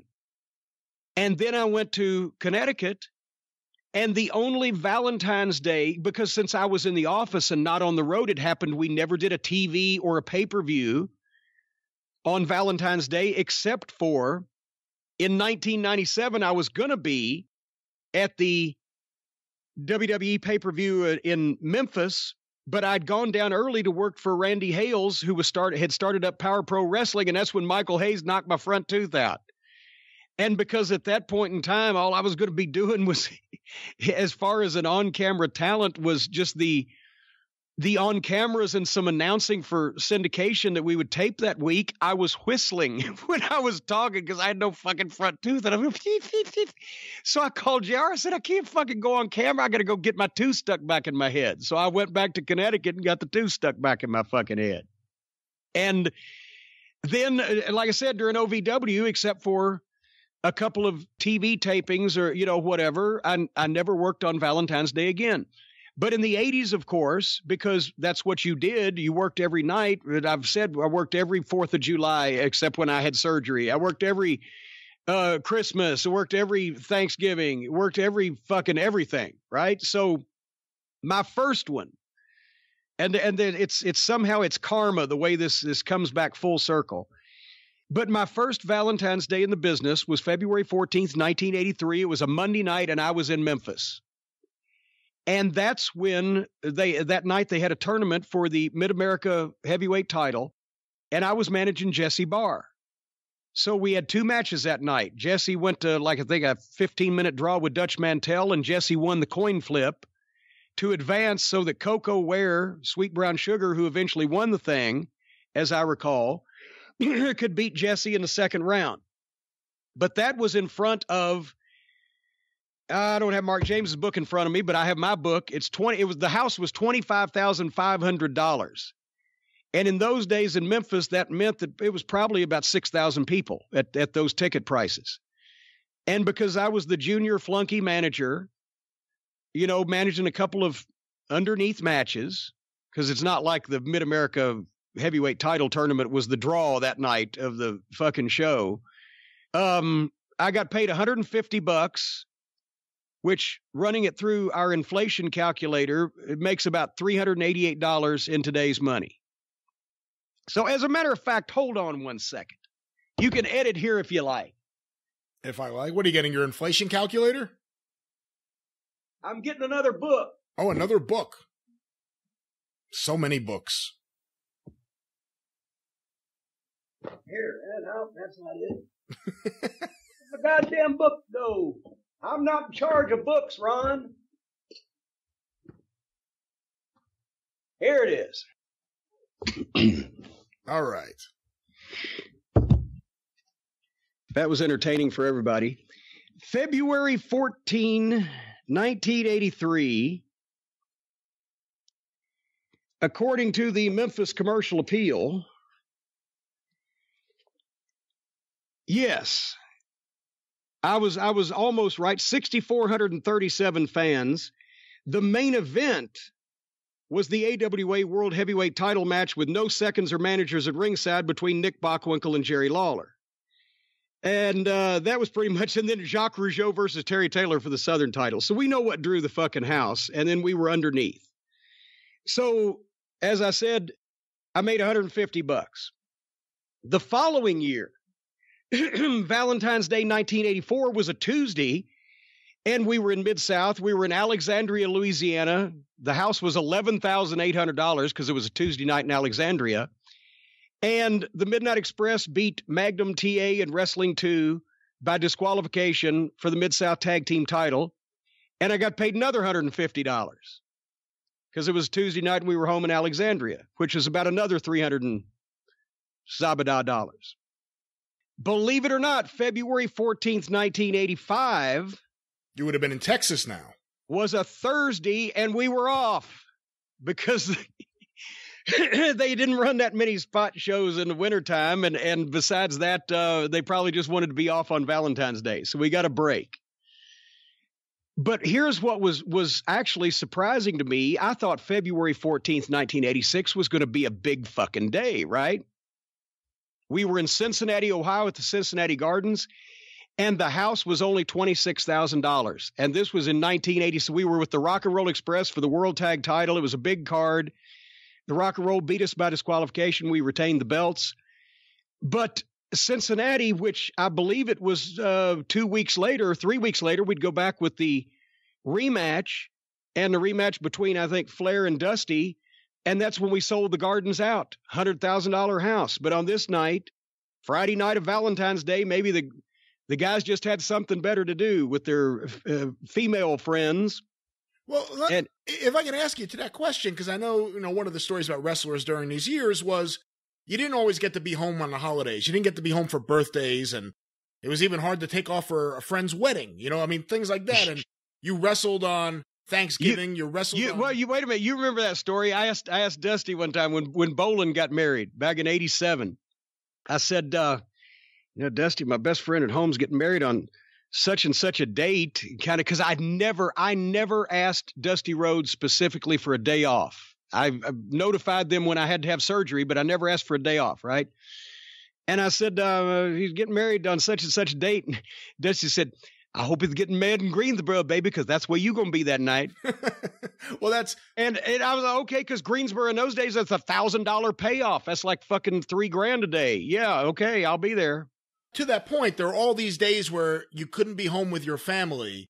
Was Valentine's Day a big deal? Because, I mean, would guys have really wanted that day amongst all the days to be home with their girlfriend or their wife or whatever it may be? Well, their girlfriend or wife would have wanted them to have it. And if it was fucking Water Valley, Mississippi, they probably would have been home too. But you didn't ask for days off back then, because the one time we asked for days off in Mid-South, it was along about summertime. We've been going 6 months, where I remember I told you the longest I ever went was 103 days without a day off. And that was still doing promos on Wednesday every morning and fucking some double shots on Sundays. So finally we went to Dundee and we said, Bill, we're breaking down. Can we just have some days off just this month coming up? Just some days. So we got Houston off and New Orleans off. Man. Oklahoma City off. We were making cross at Arkansas, but we got because they just said, okay, we'll have another goddamn little fucking angle with the Rock, whoever we were working with at that time, the Fantastics, they'll get another challenger, whatever. We got all the big towns off. So we didn't add, about 6 or 8 of them. We didn't ask for any more days off after that. But no, if you weren't, well, and you'd been insane to take Christmas or Thanksgiving off anyway. Those are the 2 biggest days of the year. But you went where you went. But did guys bring their ladies around, though? Their wives or girlfriends again, or whatever it may be? No. Well, for one thing, we're in Cincinnati. We all live in Charlotte. We're going to fly our fucking wives and girlfriends to Cincinnati to watch us get beat up at the fucking Gardens. And then you didn't necessarily bring the wives or girlfriends around because they would meet the other wives and girlfriends of the same people. It's a wrestling business. But like specifically a Thanksgiving and you're wrestling in... Oh, yeah. Well, Thanksgiving or Christmas or Starrcade or something like that. Yeah, a lot of guys. Close to home. And the Great American Bash in the summertime. That's why there's Cody Rhodes was driving one of the fucking... no, it wasn't Cody. Goddamn, he wasn't born yet. It was Dustin. Dustin Rhodes was driving with the teenage kid driving one of the carts to the ring at the Memorial Stadium in Charlotte for the 87 Bash. That's on tape. Yes, you would. And then you would keep the wives and girlfriends all in there. They created a space for them where they'd be safe and nobody would bother them. And also where nobody could get to them and talk to them about what their fucking husbands and boyfriends were doing at the wrestling matches that they didn't get to go to very often for all those reasons and more. But anyway, still Cincinnati, I believe we were a main event, $26,000 house. We got paid $475. That is equivalent to $1,118 today. So we got $1,118 a piece for a bad house in Cincinnati. In 1987, I was about to bring up what you just asked about. Did you ever ask for days off? Well, this would have been the one, because I got married for the first time on February 16th, 1987. And you're saying, well, fuck, if you're going to get married on a Monday, February 16th, why wouldn't you just get married on Saturday, February 14th? Because that was Charlotte, the Charlotte Coliseum. And since I did ask, that's the one time I did ask Dusty for time off to get married myself, not to go to another wedding. We were going to go to Hawaii. We were going to get married and we were going to go to Hawaii. I'm going to be gone 9 days, I believe it was. 9 or 10, because I came back to the Bunkhouse Stampede in Pittsburgh, the all-time record house with Bubba and Dusty, 166 grand, sold out 16,600 people. I came back for that one. That was my first day back from fucking... Now my second day back. First day back, we were in Minneapolis. I went from Hawaii in February to Minneapolis, I believe it was. Anyway, nevertheless. But did you get days off after you injured your knee at Starrcade? Well, yeah, but I didn't ask for those. I just had to take them. I don't have my book in front of me. That was 2 months before this. Oh, yeah. I only took 10 days off. I came back. See, Starrcade was Thanksgiving night, and I had surgery. I had the evaluation the next day and had surgery the next day, and I think I took 10 more days, and I came back on crutches because the weekend before the Christmas break was Chicago. And then was at the Rosemont Horizon. That was our debut at the Rosemont. That was our debut in Chicago. We did 150 grand that weekend. And it was also another couple of big shows. And in Atlanta TV, we made like 3 or 4 grand that weekend. So I came back on crutches to make those shows. And then I had another 10 days for the Christmas break before we had to come back Christmas Day to rest it further. So I still came back way too quick, but I wasn't getting paid. But I didn't ask for those days off. It was just kind of assumed. They said, well, let us know when you can walk again and you're coming back. But so anyway, February 14th of 87 was a show at the Charlotte Coliseum. They were doing TV for the syndicated shows. And that was the night that the Midnight worked with Ronnie Garvin and Barry Windham for the U.S. Tag Team title. And we got disqualified for setting Ronnie's face on fire. And that's when he went up like the challenger. And the reason for that was because Dusty knew I was going to be gone for 10 days. I would miss a couple sets of TV tapings. And he's like, okay, we'll suspend him.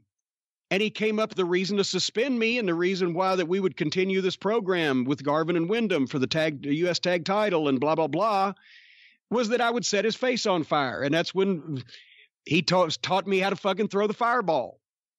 And I'd had no practice in front of people, right? I did a couple in the locker room, but it's not like on the job in the ring.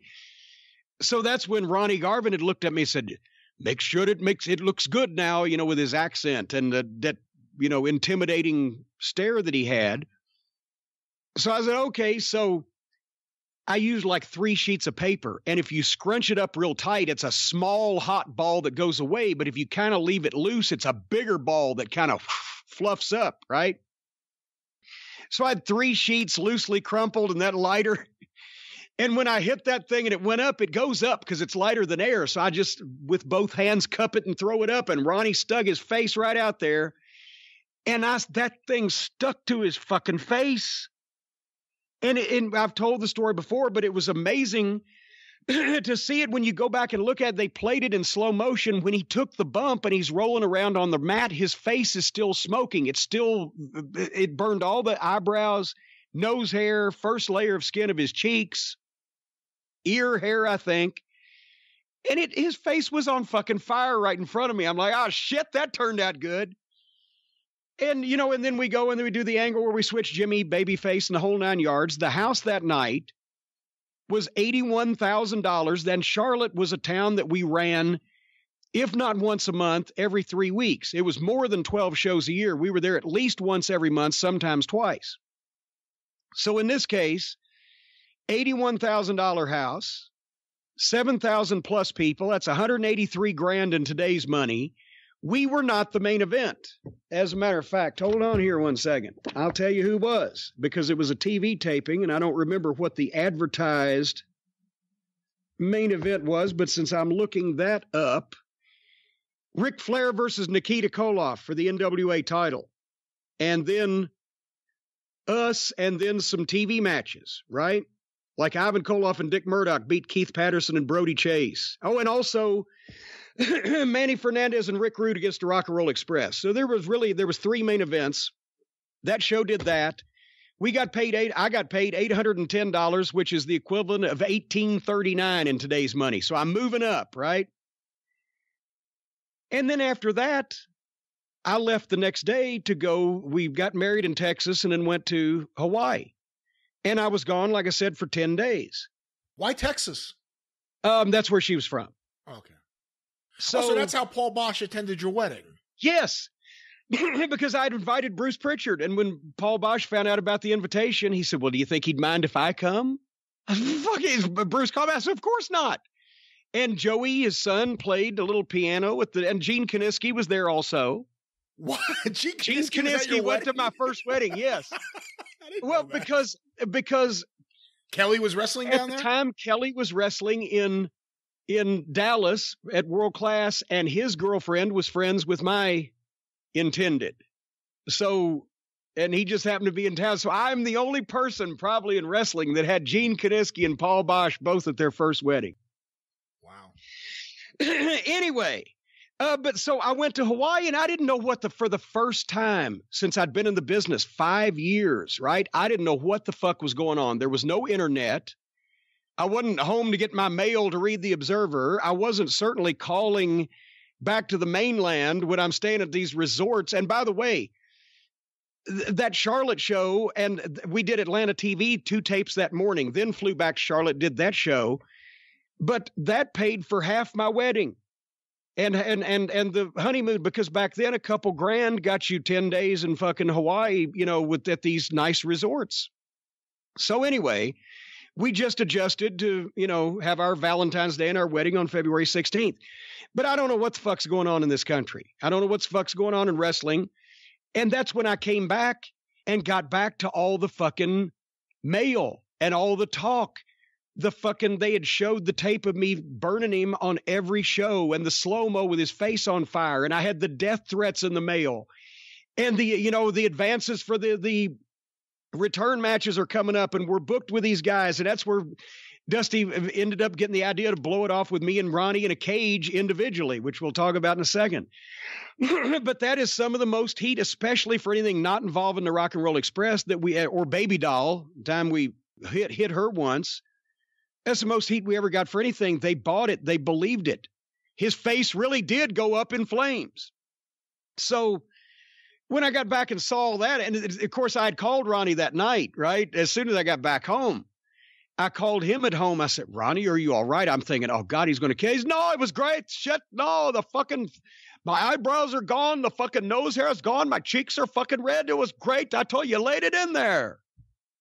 Okay. So the fans that wanted to kill me, at least not Ronnie. That was less dangerous to have the fans after you than Ronnie Garvin. But anyway, that was a big house in Charlotte, and that led to 3 months later, after the tag matches and everything, one of the places, we did the cage a couple of different places, but one of them, the main one, was May 9th, 1987 in Charlotte. And I found out not only was it me versus Ronnie Garvin in the main event in the Charlotte Coliseum, but that there was another show that night in St. Petersburg at the Bayfront Center, and they had Flair against Dusty.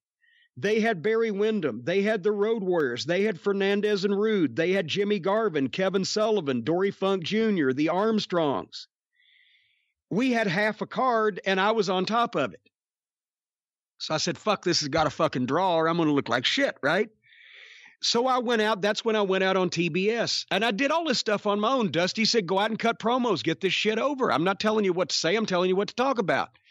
So as long as I didn't just go completely out of my mind, he loved what I was doing. So that's when I started the campaign, Save Me from This Evil Homicidal Maniac Ronnie Garvin. They announced the match, and I tried to get the people to sign petitions, send telegrams, send letters to Jimmy Crockett, to the NWA, and we started getting some. Please, no matter what he's done, he doesn't deserve this. I said, save you. You've got to write in or save me. I'm going to be killed. He's going to rip me limb from limb. He's going to disembowel me. And I got people talking about it that way. And then on the local Charlotte promos, I'm out there. I'm shedding tears. I'm crying. I'm clutching on to Tony Schiavone. Somebody's got to help me. Even the Midnight Express can't keep this lunatic away from me. And I went on the morning radio in Charlotte because they'd had me do guest spots. I even filled in one time for a week. That was a year later. I filled in for the morning guys, me and one of the afternoon guys, for a week one time on one of the rock stations. So they'd let me in all the time because we were on TV, but we were bigger stars than the DJs in those days in Charlotte. And I did morning radio. And I got Tom Sorensen at the Charlotte Observer to write a column on the big cage match, calling it Cage Gate. Cornette claims conspiracy. And we got a front page blurb on that Friday's Charlotte Observer. The match was on a Saturday or Sunday afternoon, I believe. We got the front page blurb. Cornette cries Cage Gate next to the fucking plug of the Neil Diamond concert that weekend. So I did all this shit, right? Because I was determined, the fucking card. Hold on, let me give you this. Wait a minute. I'll find it right here. Here's the entire card. Ivan Koloff versus Todd Champion. New Breed versus Rocky King and Italian Stallion. Baron Von Raschke versus Thunderfoot. Lasertron versus Nelson Royal. Do you see where this is going? The Rock and Roll Express versus Vladimir Pietrov and Dick Murdoch. Then finally, Tully Blanchard versus Ole Anderson. Nikita Koloff versus Lex Luger. and Ronnie Garvin versus Jim Cornette. The Midnight Express was with me, but they had nobody to work, so Dusty just booked them and said, go out and do the fucking angle. So we get there that day, and son of a bitch, that fucking card did 69 grand, over 6,000 people, $156,000 in today's money. And I made $1,065 for a 6-minute cage match, which translates to $2,418 today. And it was the scariest and most fun time I've ever had, because Dusty said, let's do the deal. We got the cage set up. Garvin's in the fucking cage. Here you come. Your arms in a sling, the neck brace. I brought all the shit, right? You've got a note from your doctor. You slipped in the fucking shower tray, as you were taking a shower before your match. You slipped in the shower back there, and the commission will not let you wrestle. So Bobby Eaton's going to take your place. And just when the people are ready to burn the fucking building down, here comes the fucking baby faces. And they shoveled me into the goddamn ring and slammed the door and kept the Midnight Express out. And I shit my pants. Oh, God. And I start trying to climb the cage. And the first thing Ronnie does is grab me by the fucking pants pocket and fucking rip my pants off. So as I'm hanging on the side of the cage. So now I'm standing there in my shirt and my tie and my underwear. And also my knee braces, which I tried to cover up with sleeves because I didn't want to get any sympathy for them, because I had I had one. I had one knee brace at that point. Didn't have two yet. So I covered that up. I didn't want to get any sympathy. And he fucking roughs me up a couple of times. I take a couple of bumps. I go in. I throw the fucking powder. I blind him. Now I fucking go into my sleeve, covering up my knee brace, and I get the knucks. And I fucking pickle him in the head. He goes down. He gets juice. Now Ronnie Garvin is blind and bleeding. And I've got the chance to hammer him for another minute or so until finally I miss an elbow drop and he starts standing up, and Ronnie gets that fucking expression on his face, the wide eyes, and he's going to make his comeback face, and he's got blood and he's got powder. I'm like, oh shit. And boom, boom, boom. He bumps me a couple of times. I try to climb the cage again. He jerks me down. He gets on top of me. He's choking me around the fucking neck with both hands, right? Because he's going to kill me. And he's raining the punches on me, and they were beautiful. The sight of Ronnie Garvin's face when he is punching down on you, bleeding and fucking powdered and all that stuff, is frightening. But he never fucking potatoed me once, even though he could have got a receipt. So anyway, finally, boom, he's throttling me, and the referee sees my shoulders down and counts 1, 2, 3. That lets the cage door open, and here comes the Midnight Inn, and we flurry, and we're out of there. And the place went wild, and they loved it. And there was no fucking issues whatsoever, because that's the way a manager and wrestler match is supposed to go. But I carried that whole fucking thing for once on my back and actually pulled the fucking thing off. I was very proud of that, and also that I lived through it. And Dusty heard about that gate and said, I'm never going to book Cornette without me on the same show ever again. No, that was the one back in February of 86 when the Midnight and Rock and Roll sold out with him and Flair in Toronto. Okay, well, one other question about this time period, Jim. Obviously, it's a couple months later against Wyndham and Garvin that you guys win the U.S. Tag Team Title Tournament. When did you find out they were going to do that? They were going to put the secondary tag belts on you guys. And you guys ended up holding them for like a year almost. Yeah, I can't remember. They had a tournament, I think, at the end of 86. They did something else with the belts. Then we had this program and ended up getting them there in, I think, March or April-ish of 87. And we held them until the Fantastics came in. Because remember, I think that was the deal, is right before the Fantastics beat us for them, we celebrated our 1-year anniversary. That was where I got a cake in the face again from the Fantastics, right, our 1-year anniversary. Because Dusty, we had held the World Tag title from February until, August of 86, and then dropped it back to the Rock and Roll. And then he wanted to go with Rude and Manny as the World Tag Team champions. But we were getting to be so much bigger, and they were starting to buy the other territories, that he wanted to have a secondary tag team title. And he played with it a little bit and decided when we had it, at one point he told us, he said, boys, that's your belt. It's part of your ring wardrobe, the robes and the belt, because it made us look like a better package when I could go out and crow that we were champions of something. And he just liked the Midnight being some type of champion, so I could do those promos. So he said, just consider it part of your ring gear. You're going to have those fucking belts. And like, then we held them for that year. Then it meant something when we finally turned around and put them on the Fantastics. And bringing the Fantastics in, and that program we did was my idea. That's the first one that Dusty really let me go with, where I could call the finishes and the whole 9 yards, and the way that we set it up and the way that we brought them in and put them over non-title on TV, and then did the angle on the Clash, and then put them over in that match. I obviously didn't ask that we were allowed to go the whole hour. That was Dusty's call, because the matches we were having were so good with him. He wanted to showcase it. That's an old Eddie Graham trick. The title match goes the whole hour of TV. But to put the belts on them on television with that finish, which was a takeoff of an old Lawler and Dundee finish in Memphis, where they teased stopping it, and then the fucking Dundee came back to goddamn do a Hail Mary and win. People went crazy. And then we ended up, I think, beating them back for it at the end so that we could go into some other shit. And then we were still, back and forth with the U.S. tag belts in 89 when Dusty was gone and TBS had taken over. But that was kind of our thing at that point, because it gave us something to brag about. It was part of our presentation, as they say. Did that answer your question? That answered my question. Well, speaking of 1988, what did you do? Okay. Valentine's Day 88. I remember now, because I went back and looked in my book. This was the famous night that we spent at the Airliner Motel on my God. Overnight February 13th into 14th. And go back and look at YouTube for that story. I don't know what it's titled, but we had flown from Philly on Crockett's goddamn Gulfstream, the G1. I don't know if you've ever told that story on the show, actually. Yes, I have. I have to have. I don't know. I know I did it just last year on one of the shows, the drive-thru or whatever, but Philly, we had headwinds, and you could almost beat that goddamn prop jet, the G1, that Crockett had first. You could almost beat it with a car on the interstate. So we were flying at like 72 miles an hour, right, to Chicago. and because we had an afternoon show the next day. And so we got in at like 3:00 in the morning. And because we were in so late, they had rerouted us. We all had reservations at O'Hare Airport in Chicago.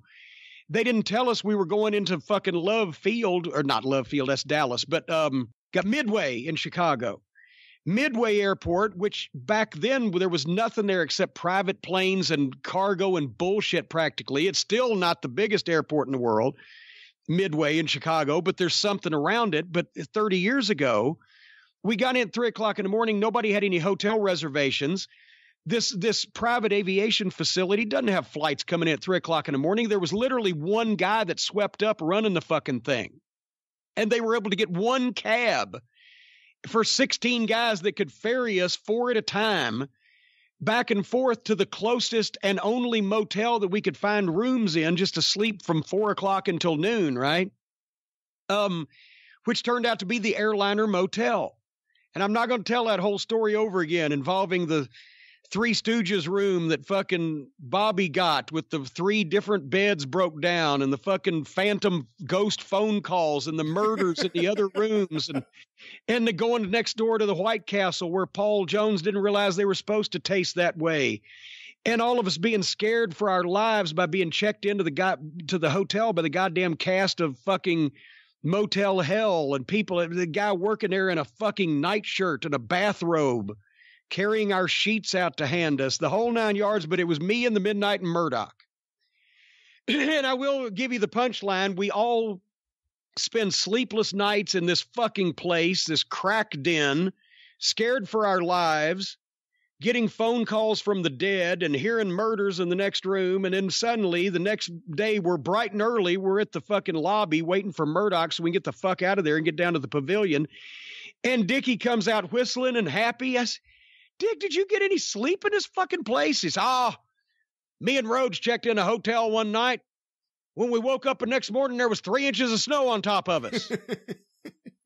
Because they both hung their head out the window fucking puking and went to sleep that way. But so we go to the UIC pavilion. It's 2:00 show. And it's the Midnight Express and Dick Murdoch against Ronnie and Jimmy Garvin and Barry Windham. That was one of the feature attraction matches. Hold on, I've lost my bookmark. I'm going to tell you what the main event was that day. February 14, 1988 in Chicago, Illinois.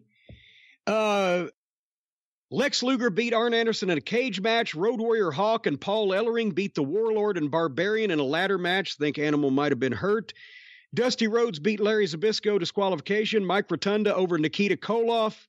Barry Windham, Ronnie, and Jimmy Garvin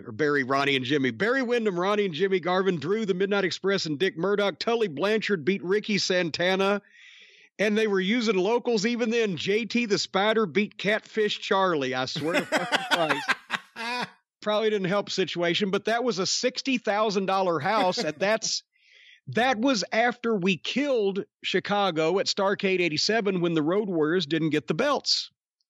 So we did $60,000 8 weeks or so, 8 weeks, 9 weeks after we killed the town for a 2:00 Sunday afternoon show.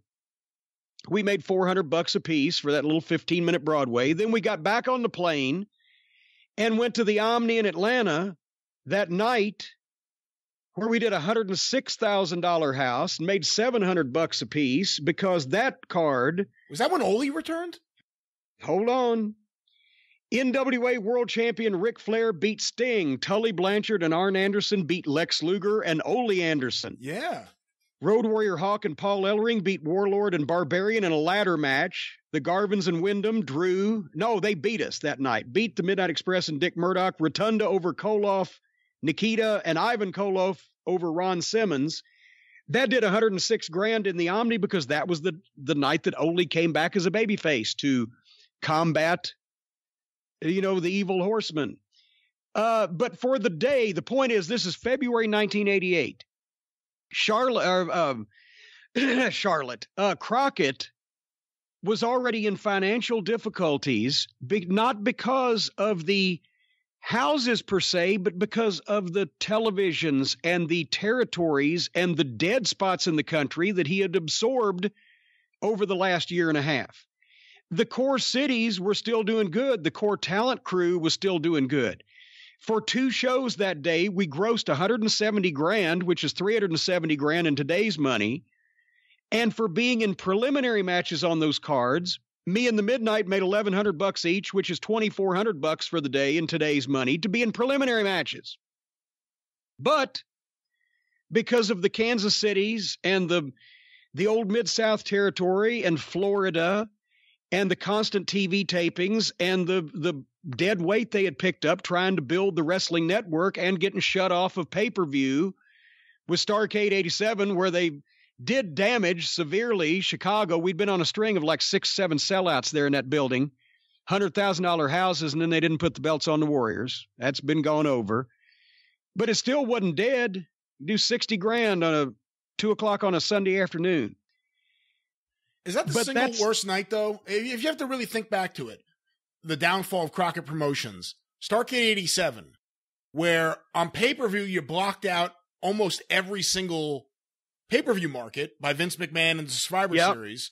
Because it wasn't just that he put the Survivor Series on. He was telling cable companies, if you air Crockett, you won't get WrestleMania. You won't get WrestleMania. We will not do business anymore. And they thought, well, fuck, he's the only guy that's done anything, like this so far. Are we going to take a chance on the new guys, or are we just going to stick with this because it's wrestling and they didn't know the fucking difference anyway? And Hogan Andre, WrestleMania 3 was just months before that. And then also in Chicago, the live show, the Road Warriors, and I will never understand Dusty's logic there. Yeah, this was bad. So, I mean, would you say that night from that double whammy, maybe the single worst night for Crockett Promotions during the downfall? Yeah, well, that was the turning point. They never recovered from that because it took Turner Broadcasting's intervention to get full cable coverage by the Great American Bash 88, and it took Turner's intervention to give the live Clash of Champions specials to combat WrestleMania, which made the cable companies go to both of them and say, quit this, you're costing us all money. But by then, and also they gave up a couple of $100,000 in one night by moving to Chicago from Greensboro and Atlanta, because the previous couple of years, Greensboro was going to sell out no matter what because it was Starrcade, and that would be $300,000. Starrcade 86 had done 300 in the arena and another 60 grand closed circuiting, to the building next door. And Atlanta was guaranteed 300 grand for Starrcade. So, but they fucking gave up. Well, they gave up more than fucking Jesus Christ, more than a couple $100 grand. They gave up several because the house in fucking Chicago sold out was almost a little under 200. So they gave up that money so they could be from a big metropolitan city like Chicago and to come on pay-per-view, and then didn't get the fucking, it was on pay-per-view, but no pay-per-view cable companies carried it except for like a half a dozen. So they lost all the pay-per-view money that they thought they were going to get, lost several $100,000 in cash from the gate receipts by running Chicago instead of Greensboro and Atlanta. So yeah, that was the tipping point. But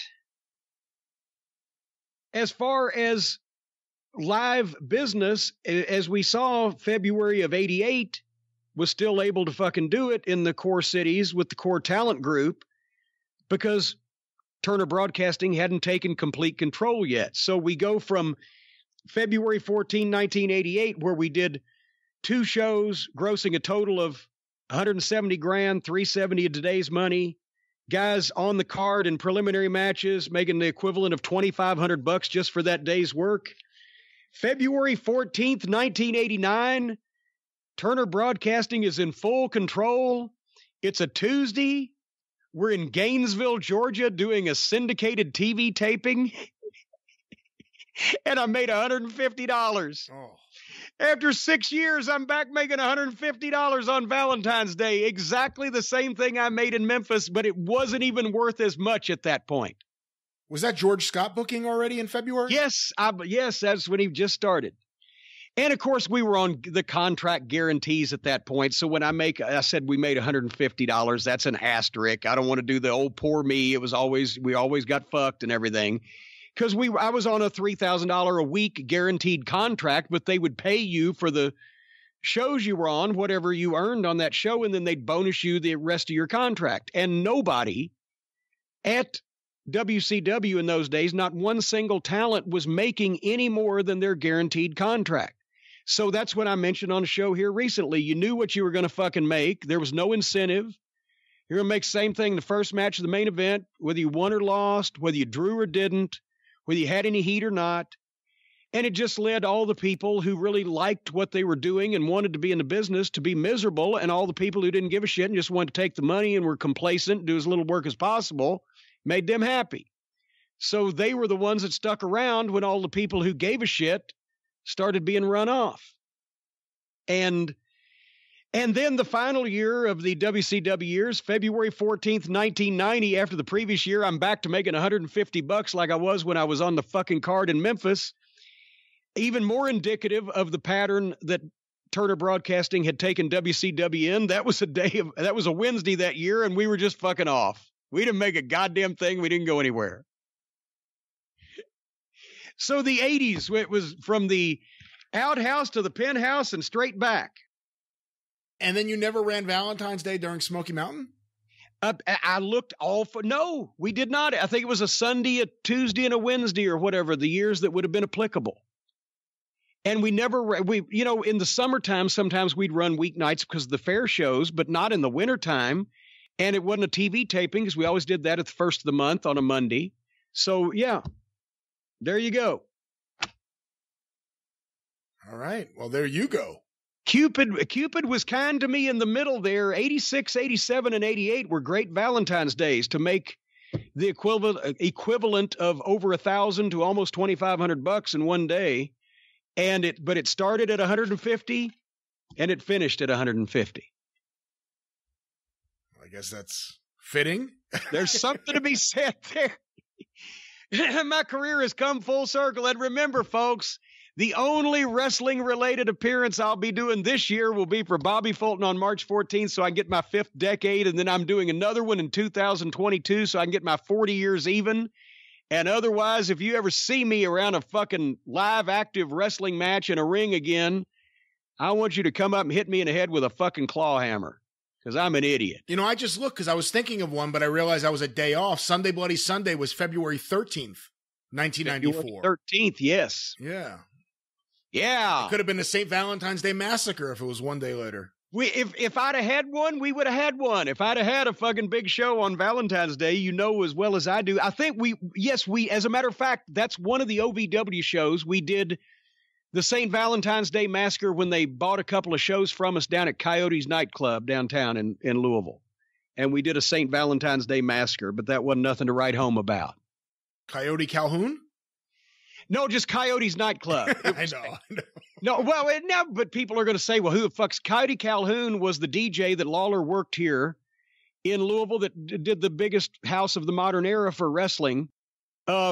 At least people-wise, they didn't raise the prices like they did for the scaffold match, but in 1976, he packed the fucking place out.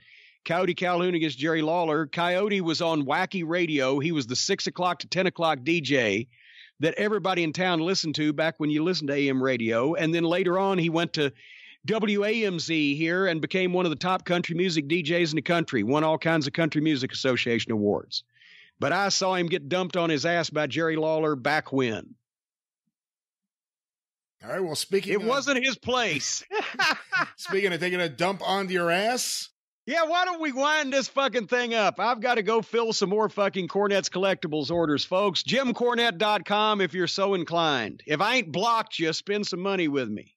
You deserve these fine products if you've not been blocked by me. And once again, if you were tuning in to listen to the review of AEW or NXT or anything else, this week on the drive-thru, debuting Monday, we will have Jim's thoughts on AEW as well as Monday Night Raw. He's going to see several clips, not the whole episode, and whatever else he tends to watch. Whatever else when I decide to ruin my good mood that I'm in now. You may like it. You may like it. I may like. Well, apparently I've missed something on AEW, so I will watch it with an open mind, and hopefully no other spittle-lipped victims will piss me off on Twitter to the point where I'm in a bad mood. And I promise you, there are no Messiahs or Hanna-Barbera characters on TV this week on AEW. Very good. What they do off air, I can't explain. You would think when you're under the microscope for doing silly shit, you'd just try to keep the silly shit to a minimum out in public. But that's just me. We just want fans to go home happy. We just want everyone to be happy. Well, most of the fucking money, except in the case of when they should have pulled the trigger on the Road Warriors getting the belts and they didn't, most of the fucking money that was made that I just talked to you about was when the fans went home mad waiting to see somebody get even the next show. There's just a thought. But anyway, there's your thought for the day as we close up, ladies and gentlemen. I'm going to go honk my horn again and clear some more of this fucking oyster snot out of my sinuses. And we're going to come back with the drive-thru this coming weekend and the experience again next week. And take apart some more things that need deconstructing and people and put them back together again in the right way. Or like a ransom note, as the case may be. Thank you, Brian, Bo Diddley, Tom Boogaloo Shaft, and everybody who contributed to this episode. We will see you next week. Thank you. Fuck you. Bye-bye, y'all.